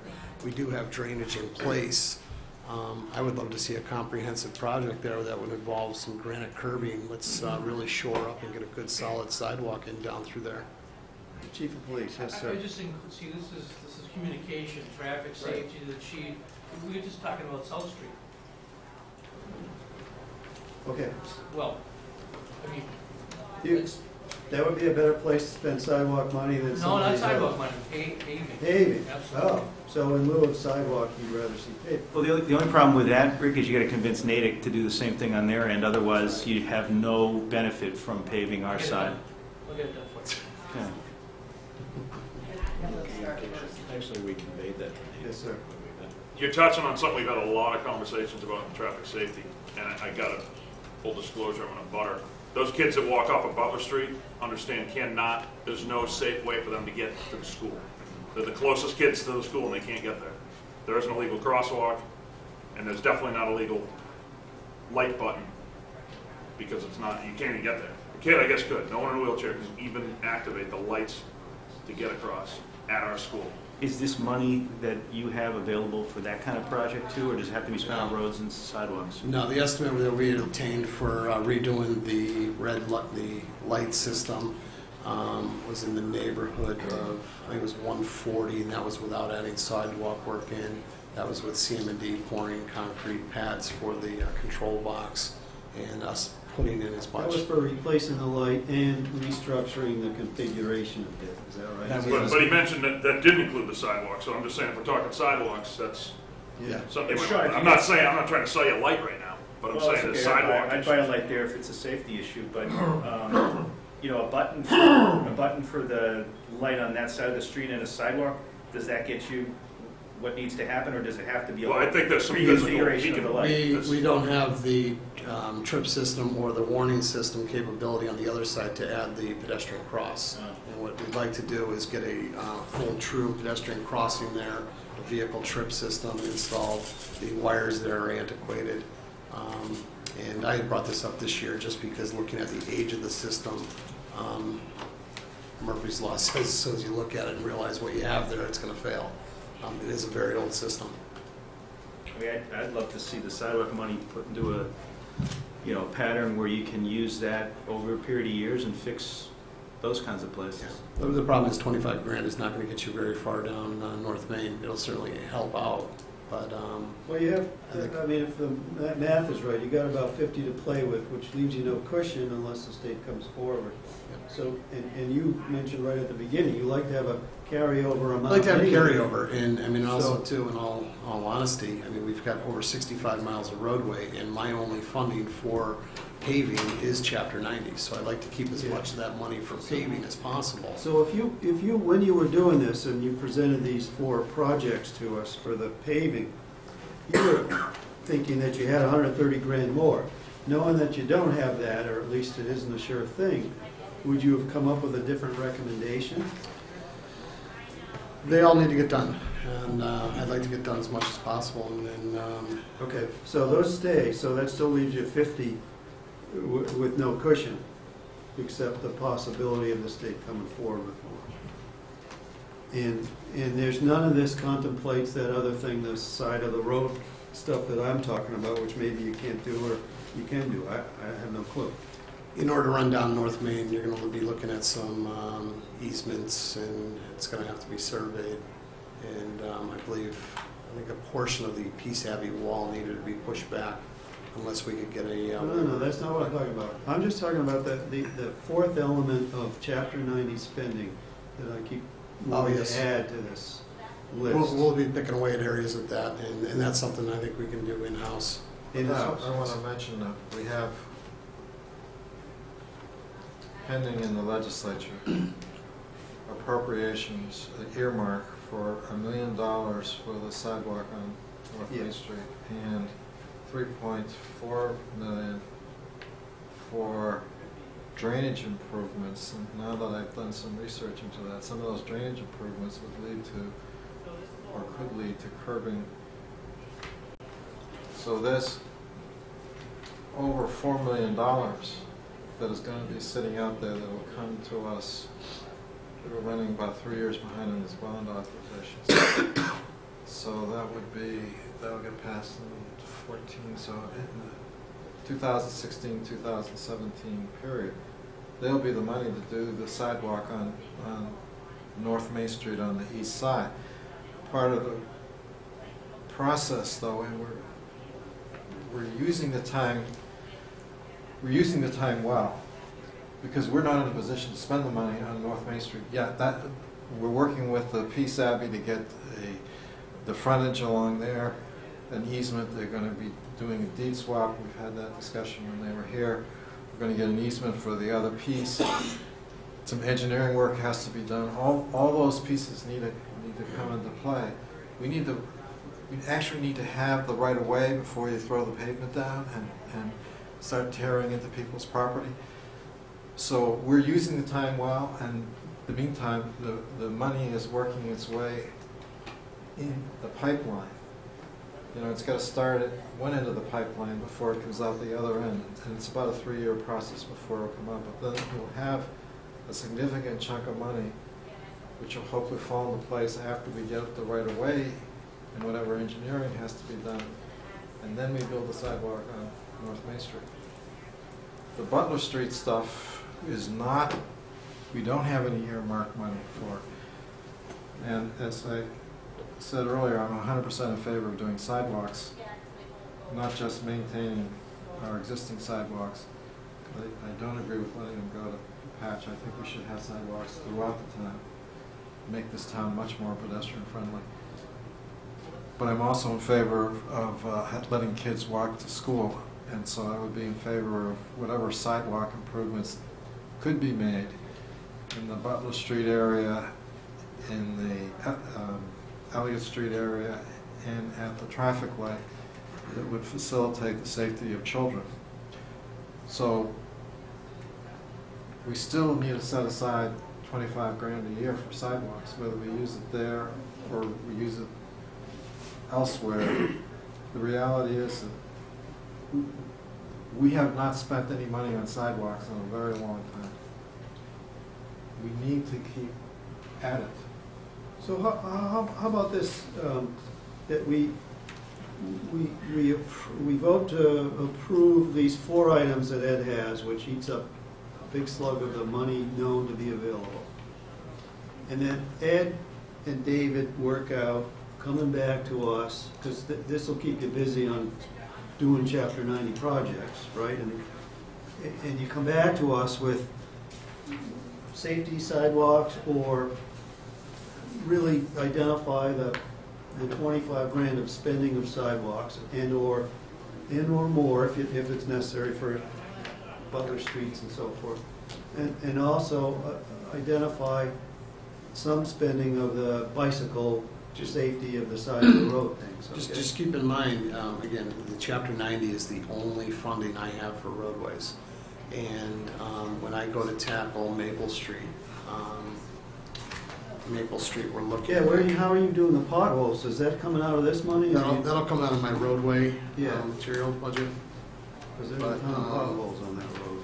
Again, with the approximately 300, call it 300 on a yearly basis, in order to take care of all of the roadways, it's not a lot of money. Right. And in order for me and that's what Mr. Cully was talking about earlier. Maple Street, I have it estimated out, and this is without any curbing, without any drainage issues, $345,000. So to repave. To repave. All right, but that's not what we're talking about, right? No, I'm just saying is they have that money going forward. For when you want to do that, you're going to need that 350. You're going to eat up a full year's allocation. Exactly. If they allocate the larger amount, basically.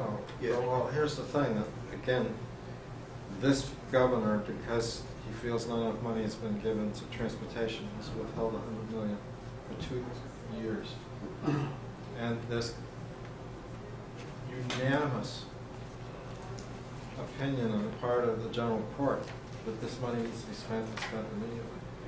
And the governor's only got a year, less than a year in office. That money is going to come to the town sooner or later. The question would add that's 50% more money than we're getting, and now there's 2 years of money. It's already been appropriated. It's already there. It's in the bank, basically. It's just the governor has to.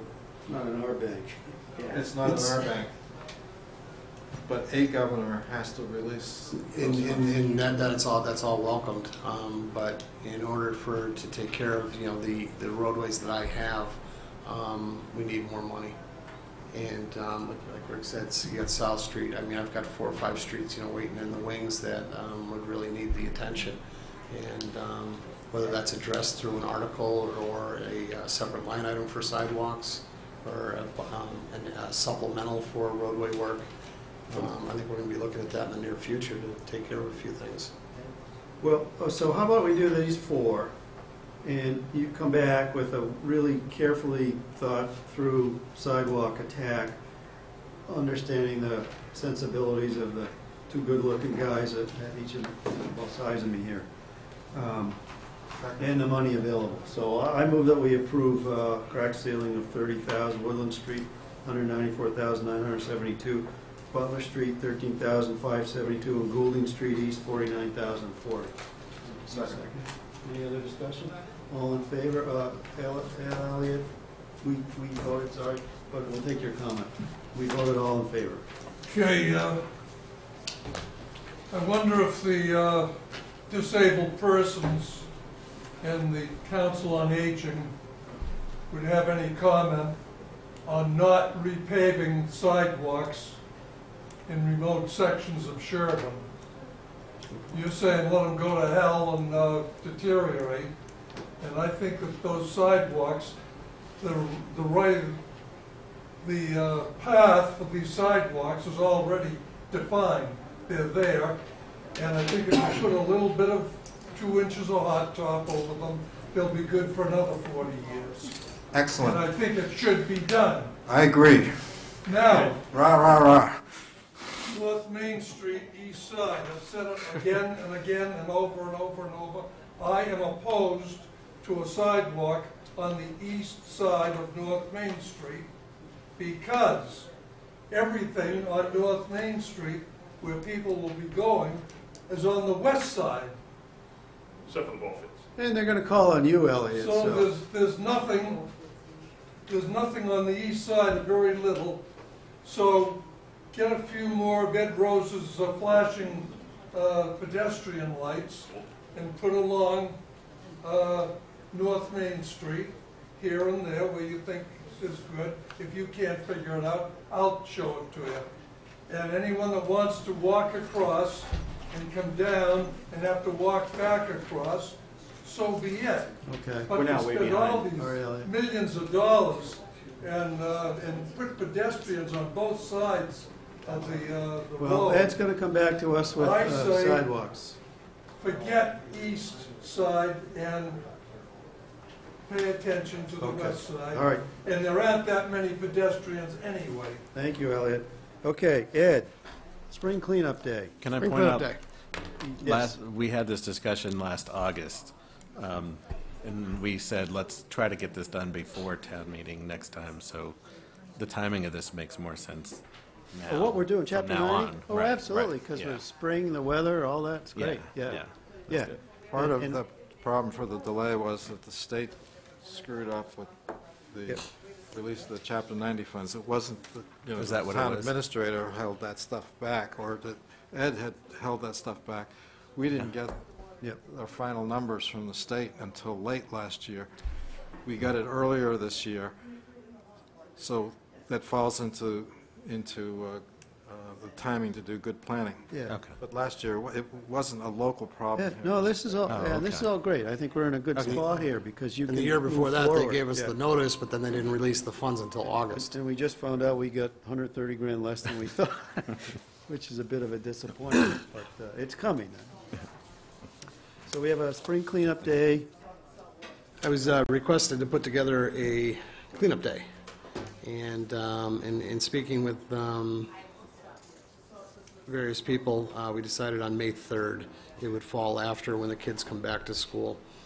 And what we're planning on is I've got Bridget, I've got Pat Cassell, and we're going to be putting together group teams of in different areas, and we'll be doing a number of And you different have Jeannie projects. Guthrie, am I reading this right, or I Yep. didn't see Bridget, I saw Jeannie. Bridget's in there.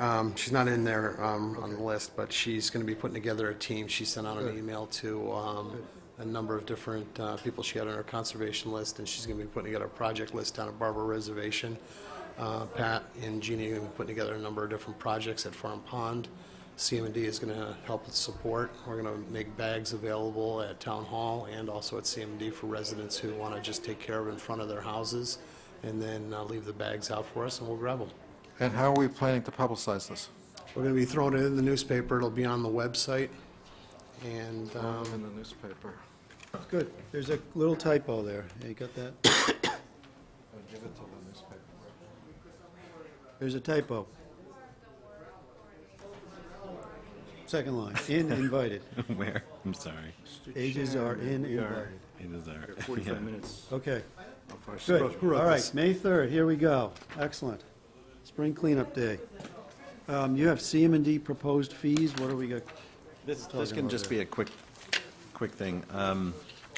Ed and I had talked a while back that if we look at fees again, that this is a fee that we should consider. So you want to give just a quick heads up on that, and then I'm going to distribute to them what we received. I think this was town. Currently, we have no fee for utilities performing any road work. So we proposed a street opening fee of $150. In surveying all surrounding towns, everybody has some sort of fee. Who pays that fee? Whoever is pulling the permit. N-Star. Okay. So when utilities are doing work, they pay a fee. Gotcha. In surveying all the surrounding towns, 150 seemed to be about the average street opening fee. Can I suggest a little bit of a change to that? If N-Star is going to do a street opening from Framingham to Holliston, for example, down Western Avenue, letting them do it for $150 is ridiculously low. It should be $150 for X amount of feet and then an additional for... And then thereafter, it kicks in again. So 10, 20 feet, maybe $150. But 10 miles, that should be... Absolutely. Well, I think we talked about as just a standard street opening would be one hole, and then there'd be like a trench excavation permit would be something different that would be along that line. What some places do also, Ed, you're probably familiar with this, is they don't allow street openings within a certain amount of time after work's been done on a road so that it's not dug up and damaged. You put a moratorium on, yes, for freshly paved roads, and also you don't allow the street openings to occur before April 15th. And So do we have those policies? We would incorporate it into this. Okay. Well, but I mean, that example, take Western Ave, that was repaved, and then all of a sudden it's opened up, and now it's a lousy surface. What remedy do we have to get it surfaced better? That should be part of this. I mean, maybe beyond fee, it's... What some municipalities do is if that happens, you have to repave from curb to curb. You can't just repave the strip that you trenched. Yep. Some of my towns have adopted bylaws. They found that simply having the DPW chief, or in our case the CM&D guy, have a policy doesn't really have the teeth. You have a bylaw that says for 5 years you can't adopt it. You can't dig up a street unless That one's tough to enforce. Yeah. But in a case of example is Algonquin Gas. They went across Washington down on the Holliston line. That settled after about a year, a little over a year. I required them to come back and pave it, and they did. I mean, if this is a bylaw, we should maybe be thinking about for a year from now. Right. So, yeah, I will distribute some material to you that is from town council, and then maybe we can look at So we do two things. talking about it when we talk Policy about and fees. and teeing, fees, policy, and teeing up for bylaw changes for Yeah. next town meeting. Yeah, That would be good. yeah, okay. Excellent. That's great thinking of that stuff. All right, so we also had, Ed, your capital budget request, and we'll bundle that with fleet management. The memo that you provided us was very helpful to me. I got a better understanding, and plus you updated this equipment schedule, it looks like, or brought it current. And had I known this earlier, I might have probed even deeper on the JD loader for this year's capital budget request. So that's why this sort of thing is very useful. Well, one of the things that I want to comment on is sort of the eye-opener here, that there's more equipment than you actually need, and that you were talking about surplusing some equipment. Yes. That that makes a lot of sense. What I've tried to do is consolidate exactly what we're not using, and utilize, there's a lot of new equipment on the market. For example, the new whacker that we picked up, it's a multi-purpose vehicle. We can sweep a gutter line, sweep a sidewalk, plow a sidewalk, snow blow a sidewalk, and then also use it for roadside trimming. It's going to need to be replaced faster because we're using it more, but we are using it throughout the year.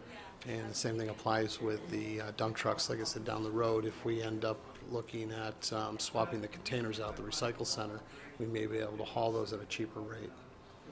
It's just you have a list here of like 20 pieces of equipment. I mean, I didn't count them up, but 20 people, you need 20 people to operate 20 pieces of equipment if you're going to use them all at the same time. So if you've got... We're a multi-function, multifaceted... Yeah, I mean, I read thoroughly his descriptions of how these are used, and I found it very helpful in just following a little bit further on what Paul was saying.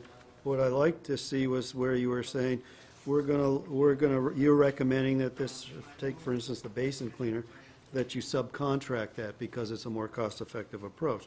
Or the compressor, you'll just rent it, and it's more cost-effective than trying to replace it, even though it's a 25, 30-year-old, 40-year-old piece of equipment. Yeah, in the case of the compressor, I wasn't hot to trot on replacing that because, you know, again, the thing just won't die. I don't know why. In the case it does die tomorrow, I can go down the street and rent one. I can borrow one from Natick, and they're readily available, used at a much cheaper. Yeah. So this helped further convince me of the need for the dump truck, because the snow plow dump truck that we haven't voted on, so I'm going to ask for a vote tonight. But you made a good case for it there. Yeah, so I'm fully convinced on that, and this really helped that. So I'd take a motion of support, if I think is how we were doing it for the... So moved. I'll second that. Any, all in favor? Great, so we... Well, but just so that we can explain to our viewers why we suddenly are enthusiastic about this, can you take a minute and just tell us the justification you put in here that we've read? But our taxpayers don't know why they should spend their money on that. What I wrote in my memo was we have 5 of the larger snow fighters, and it's a combination snow fighter dump truck, and they're utilized for snow, paving, and material hauling operations. These trucks are equipped with 5 to 6 yard combination sander/dump bodies and are the core of our plowing and sanding operations. The taller, heavier plows scrape snow and ice off the roadway much better, and they throw snow higher off of the roadway during heavy snowfall. We rotate their usage during the off-snow season in order to extend their longevity. Why do we need 5 trucks of this caliber? In my opinion, this is the minimum in order to ensure coverage for Sherborn's 65-plus miles of roadway. In the past 5 years, Sherborn has actively attempted to recruit contracted trucks of this caliber unsuccessfully. Although our plow rates are competitive, these larger contracted trucks tend to lock up with state DOT operations. I also have reservations relying too much on snow contractors. It is inherent that under these extreme conditions that this equipment can and will fail. It's been my experience that when their equipment fails, they will pack up and head home, leaving Sherborn without route coverage. I'd be comfortable with this memo going up on the website, because people understand how their equipment's being used. Well, I particularly like the idea that while we're asking the voters to spend money for this dump truck, you've agreed with the notion that there's more equipment than you need. You can surplus some equipment out or not replace some equipment. The analogy that I spoke of last time we talked about this was that if you have a fleet of airplanes that you need to fly, let's say 100 airplanes, but you only have 5 pilots, it doesn't matter whether you buy 110, 120 planes, you still have only 5 pilots. So all that equipment is an expense, because you have to maintain it, you've got to repair it, you've got to store it somewhere, you've got to take care of it. But if you're still down to 5 pilots, why replace things? And so the notion that you can surplus things, you can rent things, you can contract out for some of this equipment. That's all very exciting. The contract now is something I've always keeping a lookout for. And an example was last year, rolling the dice and going out with a grass cutting contractor. And in my opinion, it's going to work. It's going to work well. We got a few kinks that we've worked out as far as timing, cutting, but all in all, I think it's saving Sherborn money. Good. Good. So the only other thing I'll say, and I'm going to ask David to do me a favor here. I had gotten this properties, remember, I don't know, back last summer or something, we were looking at the insurance contract, and they listed out all the stuff, and there was a question, they used replacement cost or actual cash value or whatever. So anyway, I knew I had that in a folder, and I pulled it out, and I tried to reconcile it to this guy, and I couldn't fully do it. It looks like there might be some things we don't have and vice versa. So, and it may just be that I don't understand the right descriptions, but that's worth double checking. So, yeah, I'll check the one that you have and then check it see against how that. this is, make sure we're not insuring stuff we don't have and insuring the stuff we do. Yeah, we've got a few trailers and things like that aren't on that list. But yeah, we regularly go through that list. Okay, just a simple thing to be sure. Our roller isn't on the capital replacement list. Tampers, other tools. Yeah, okay, but, I mean, this has trucks that, a Ford cab chassis, 1987, I don't know which one that is on this list, yeah, that sort of thing. That's good. Any other thoughts for Ed here? Really appreciate it.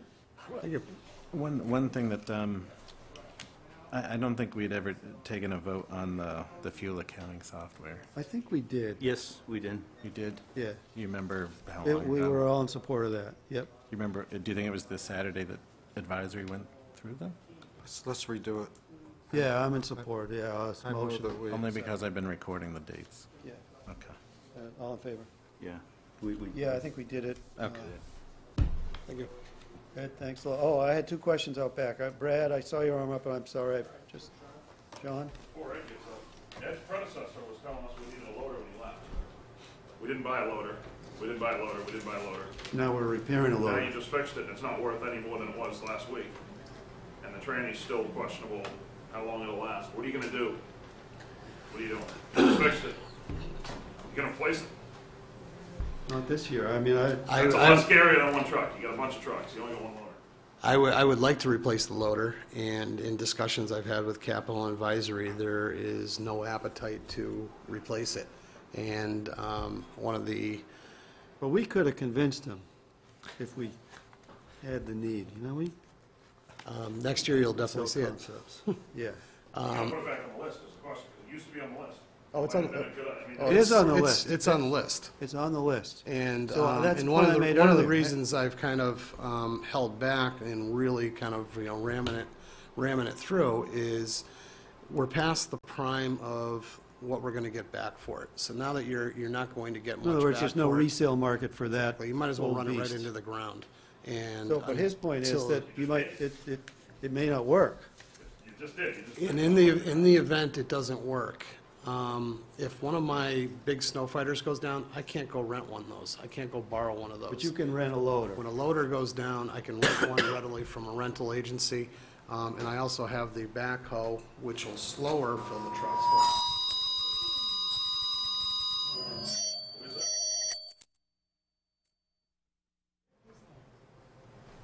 Okay, I think we're still getting feedback. I think so, yeah.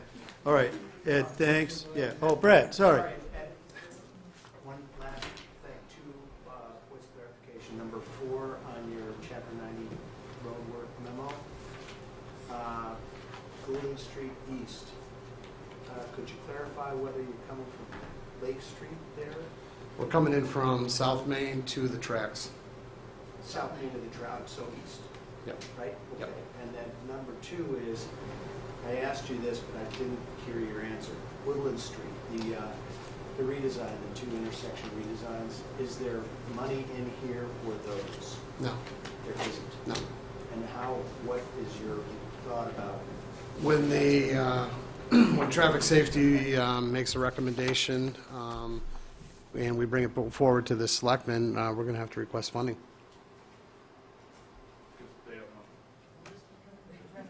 Tons of it. I mean, in all honesty, that redesign of the Goulding and Woodland intersection is going to involve the telephone pole. Moving the telephone pole alone is $18,000 from the last quote I got 3 years ago.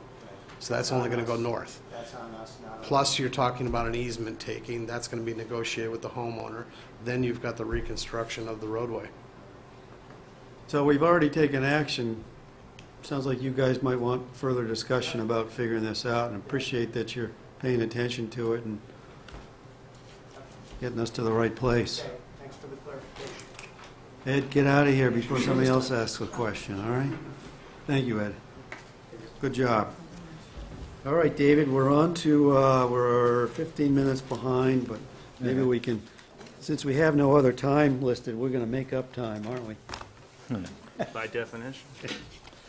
Basically, the annual town meeting checklist that I handed out to you, we've posted on the web. The only thing different is under number 11 and 12.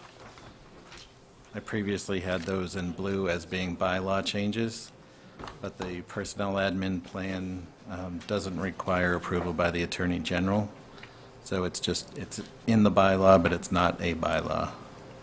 So I just changed it to a And those white are color. the 11 and 12 of the 3 related to Lieutenant Bento. Right, Lieutenant Bento. Yeah, one of 3, okay, there it is. I see. And then you can see L8 is the Fire Department HVAC project, and then Article 18 is the established veteran property tax work-off program.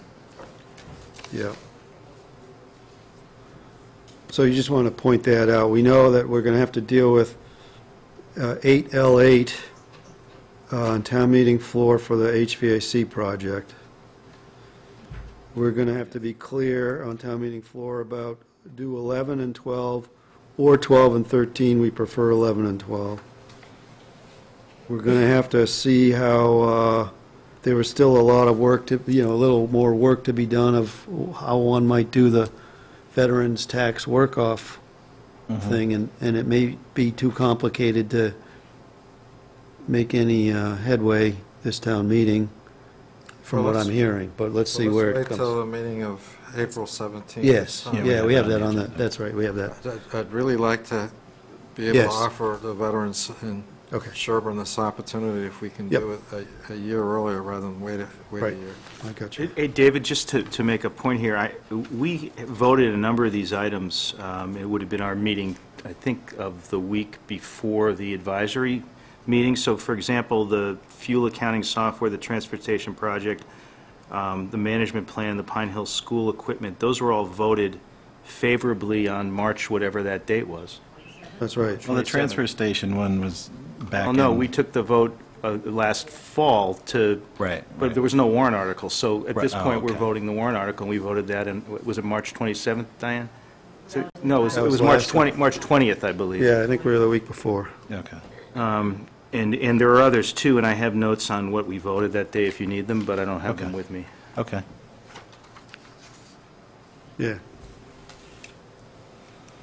Yeah, like the regional school one, we voted We to voted. support that. And That's it's right. got down, consider and blank for Yeah. BOS supporter.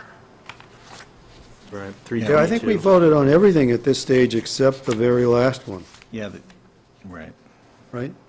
I think so. I just have to chase the dates down. And I don't know that we want to vote on that one, which is in our next part of this Mm-hmm. discussion. So, before we get to that,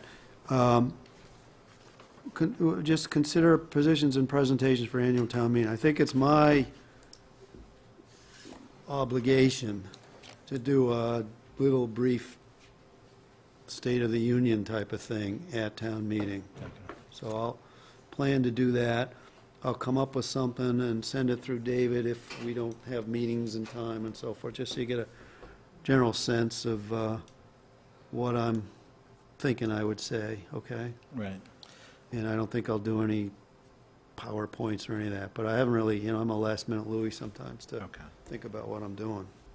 I have asked everyone who's doing a presentation to submit them so we could review them before we see them on the screen. So do we, just going back to some past history, because last year was more of a blur for me as a selectman since it was my first town meeting, and I'm sure David, it was a blur for David since he just basically started with it. We don't normally, the selectmen don't normally get up and say, you know, advisory will go to article such and such and take their motions.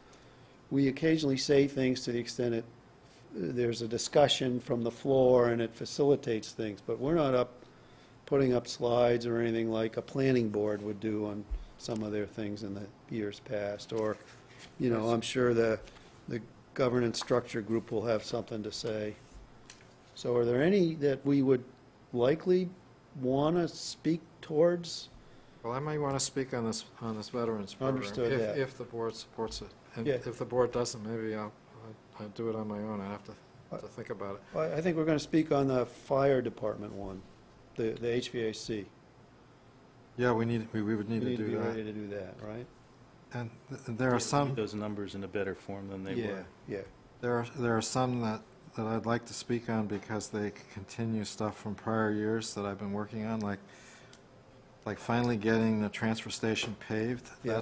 I've been working on that for 3 years, so I would like to say, So, I think the approach is, other than a plan of attack on a couple of these that we're all in agreement on, to the extent someone wants to speak towards something, go for it, right? I mean, there's well, no that's restriction been on the- what you're planning to do. Right, that's been sort of the history. The Yeah. board allows Yeah.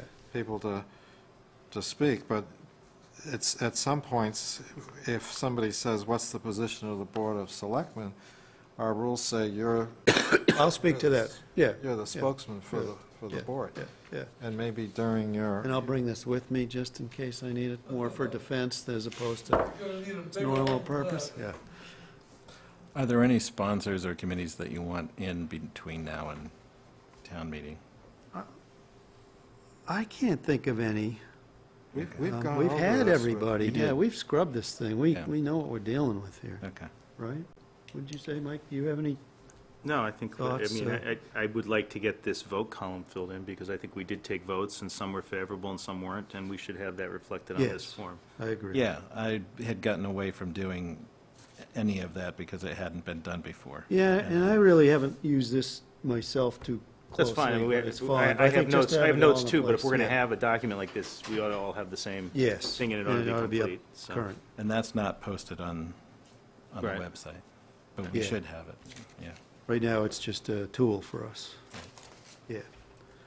Okay, any other thoughts looking at that? I kind of have to go through my, this is the one I work with.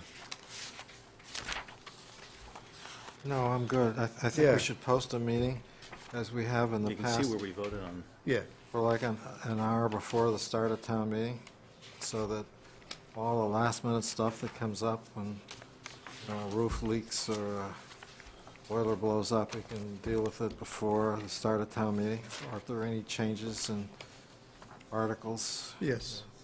So we meet early, yeah. Yeah, Yeah, I meet a agree. little early and continue the meeting throughout town meeting. Yeah. Yeah, that's good. You'll- We're posted, but I didn't do an hour, but I'll go back and change it. But we're already posted. Yeah, no, that advisory usually meets in the Yeah, the dining hall cafeteria area. area, and we usually meet in the cafeteria area, and if there are, Lengthen the time I posted before, that's all. Yeah, yeah. Do you want to go on to the capital item? yeah. You could have voted ballot. The Article 8 items, Right, the ballot question. ballot questions. I mean, I've reviewed these. And the I'm good, last, I'm good with them. That's- I'm good with them. The The only final thing, page. Farm Pond Management Plan, line 6, I thought it shows 25,000, it shows 25,000, which is what was in the original warrant, but my recollection was that it was 24.5 is what advisory voted on at the time. That's right. So we should change that? Yeah. But wasn't that going to be paid for out of free cash? Yeah, but here, I don't know. motion should be- The motion is, right, but we have the motions in front of us, so they should be 24.5. Yeah. The ballot questions look good to me. And there is no ballot question on the final That's correct. page, Farm Pond. yeah, right. The final page has the, They have ballot questions on the last page. That's look what great. we absolutely need to approve, because Yeah. it's 35 Yeah. days minimum. So I'll take a motion to approve these 3 ballot questions. We're just approving the text of them, not the form. They're not going to go out in this exact form. And the only reason I ask is there looks like there's a font change in the middle of one of them, so you have very small writing. And if it's going to be printed from this, we ought to change that before it's printed. No, the town clerk's going to put it into an election warrant. And the town clerk will be responsible for printing it. And it should come back to us as an election warrant. Okay, good. Yeah, but the point of what we submit to her, might as well have the fonts all right. I'm with you on that. All right, so can we move to approve this with the font change? Yeah, I don't think we need to include that in the motion, but I would second a motion to approve this. Okay, any other discussion? All in favor? Great. That's a good approach we're taking this year on that. And we'll task the town administrator to make sure it gets to Okay. the town clerk. So then, we have on here the discussion of the BOS participation in the COA event on Monday evening. And I just want to get a sense of where, I'm the one that's available. I'm planning to go. I was a little taken aback by the mailer in that it was a little bit of a position-taking thing. I don't want to be put on the spot. I don't want the selectmen to be put on the spot. We haven't voted on this thing, and I don't think we want to vote on this thing. So you can come up, but I'm just sort of talking out loud, too. So I don't know what thoughts you guys had at this stage of the game. Yeah, I mean, I think we talked about it a little at our last meeting, and I think I was comfortable with you going to the session, Peter, with the understanding that you're, speaking or answering questions as Peter Caruso, chair of the Selectmen, but not for the board. Not for the board, right? Yeah, I wasn't available that day. Yeah. But do you have any objection to Peter showing up, Paul? I think that's what Peter's asking. Because it just got tweaked a little bit when I saw that mailer. It went out on... Well, I think it said something about the Board of Selectmen being there. Is that what you're referring to, or did it not? No, it didn't say that. It was from the Council on Aging, and it said, I have it with me, just so I don't misquote. It said, learn how this project will help generate important tax revenue. Mm-hmm. See, and that's a little bit of a promotion of the article. And I understand COA has voted on it, and that's consistent with that, and you're hosting this event, and you've invited various committee folks to be represented there to answer questions. And I'm all for educating voters so that they can make their own decisions of what they view of anything, including this particular project. And I think it's good that folks are stepping up to want to educate them in this manner. So I just want to make sure. Was town taxpayer dollars used? No taxpayer dollars were used on that. Taxpayer dollars. Nope. So whose permit number? That's the printer's 61. permit. We used the printer who did it for us. He used his permit number. So, and it's being paid for by COS is making a contribution to I actually paid for it. SOS or SOS, SOS is making a contribution. And I'm trying to give anybody a hard time, you understand? I just want to be sure, because this is a challenging concept. And we're going to, the intention is that I'm going to get up and just talk about how the program, how this all came to be, that the COA is supporting it, and Paul's will get up and give their presentation, and then after that, it's just going to be a question and answer period. Right. People will submit questions on index cards, Yep. and it's not going to be. And I'm having breakfast with the COA tomorrow, so I'm sure I'm going to have a We had precursor a of great, what's to come. great luncheon today with a group of people. Pulte Right. made a presentation, Oh, yeah. and we did the same thing with index cards. Format worked very well. It worked really well. The questions were very good. There were, proponents and opponents there, and it worked out really without a hitch. Everyone had their questions answered, and the comments from the seniors were, thank you very much for having this. It was a good session. I learned a lot. And that's our goal for Monday night. We are not putting anyone on the spot. We're having a number of boards represent in case there are questions that are, beyond our particular purview, that they will be there to answer. And It does sound like it's an advocacy session, though, right? It's not a balanced. You're not having a pro and a con type. No, we're not having a con. We're just having them make the presentation. And as the COA the COA sponsoring it, we are telling people that we are supporting this, that we have voted as a board to support this. Right. And, you know, but then from there on, it's just an information session for everybody to find out what exactly the project is, and for them to make their own informed decision. And And- questions will be taken, Yeah. you know, I pulled them out of the hat today and work. Okay, good. Yeah, I think that's good. No, I appreciate it. I know there's folks that are interested here, so. Great. Welcome to. Okay. So morning. we'll see you tomorrow morning, yes. Thank you. And I look forward to it. Thank you. It's a good group. Okay. So, April 17th meeting, we've got a couple, so we're not meeting next week, we'll meet April 17th, which is good, 2 weeks, we got a warrant at that point. And we've got a couple items already teed up on that and more to follow.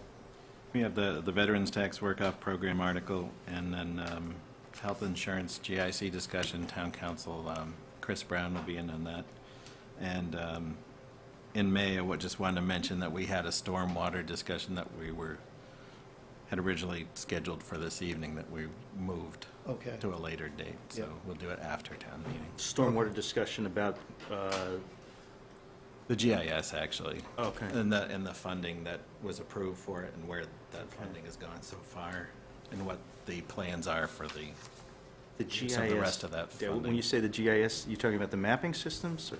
The GIS system that was, implemented was paid for out of storm water. I see. Are we part of the Massachusetts GIS program? There's a there's a website where they have municipal data online for all Massachusetts Really? municipalities. Are we part of that whole system? I'm not I aware mean, of we it. shouldn't be spending money to duplicate something that the state's already doing. Maybe there's value in what we've got, but those things are expensive to maintain, and I know we've talked about them for a long time. Right. The state has, I think fairly recently, really upped their game in terms of what they put online for GIS information. Yeah, different I'll take layers. a look at it. I mean, they have assessor parcel level information about the town of Sherborn, I know that. Okay. Because this was a contract, I think, was signed almost 2 years ago with AECom to do work, so I'm still getting up to speed on what exactly was committed at that point. Okay. But part, if not all, of that is on hold because the United States has slowed down the implementation of the National Pollution Elimination and Discharge permitting system for the new permits. Yeah, so we have that schedule, and we just wanted to lay out that there's some sort of existing budget of what we're doing with that money, because there isn't one right now. It should be held until the United States issues these generic permits, and then that will lay out what the requirements are. Right, and I want to make sure everyone's in the room so we all talk about it and get on the same page. So that's for with May? it. Yeah. Okay. Good. All right. So we have a warrant to approve. I looked at it. I had nothing of substance. Just a couple of clarifiers there, and so I would. Look how thin that is. Yeah. I do have, It's that. I did get answers on yours. Okay. So I would move to approve this warrant number 35 in the amount of $1,228,778.42. Have a second? Any discussion? All those in favor? Great. So while you're signing it, I just want to emphasize that on April 17th, there will be here a discussion of a possible veterans tax abatement program to assist veterans. Yep. And I'm very excited about that and invite everybody to come. Okay. So now I'm going to move that the Board of Selectmen enter into an executive session to discuss strategy with respect to litigation where an open meeting may have a detrimental effect on the town's litigating position, and the chair so declares pursuant to General Laws, Chapter 38, Section 21, paragraph 3, with respect to the following case. To discuss strategy with respect to pending litigation, Cannon et al. Versus the Town of Sherborn Zoning Board of Appeals, and Cannon et al. Versus the Town of Sherborn Planning Board. I need a second and a roll call vote. Second. Motion is seconded by Mr. Gymo. Having a second, we'll now have a roll call vote. Mr. Durensis. Aye.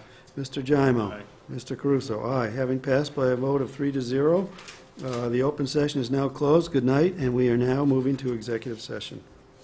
That's a bang of the gavel, huh?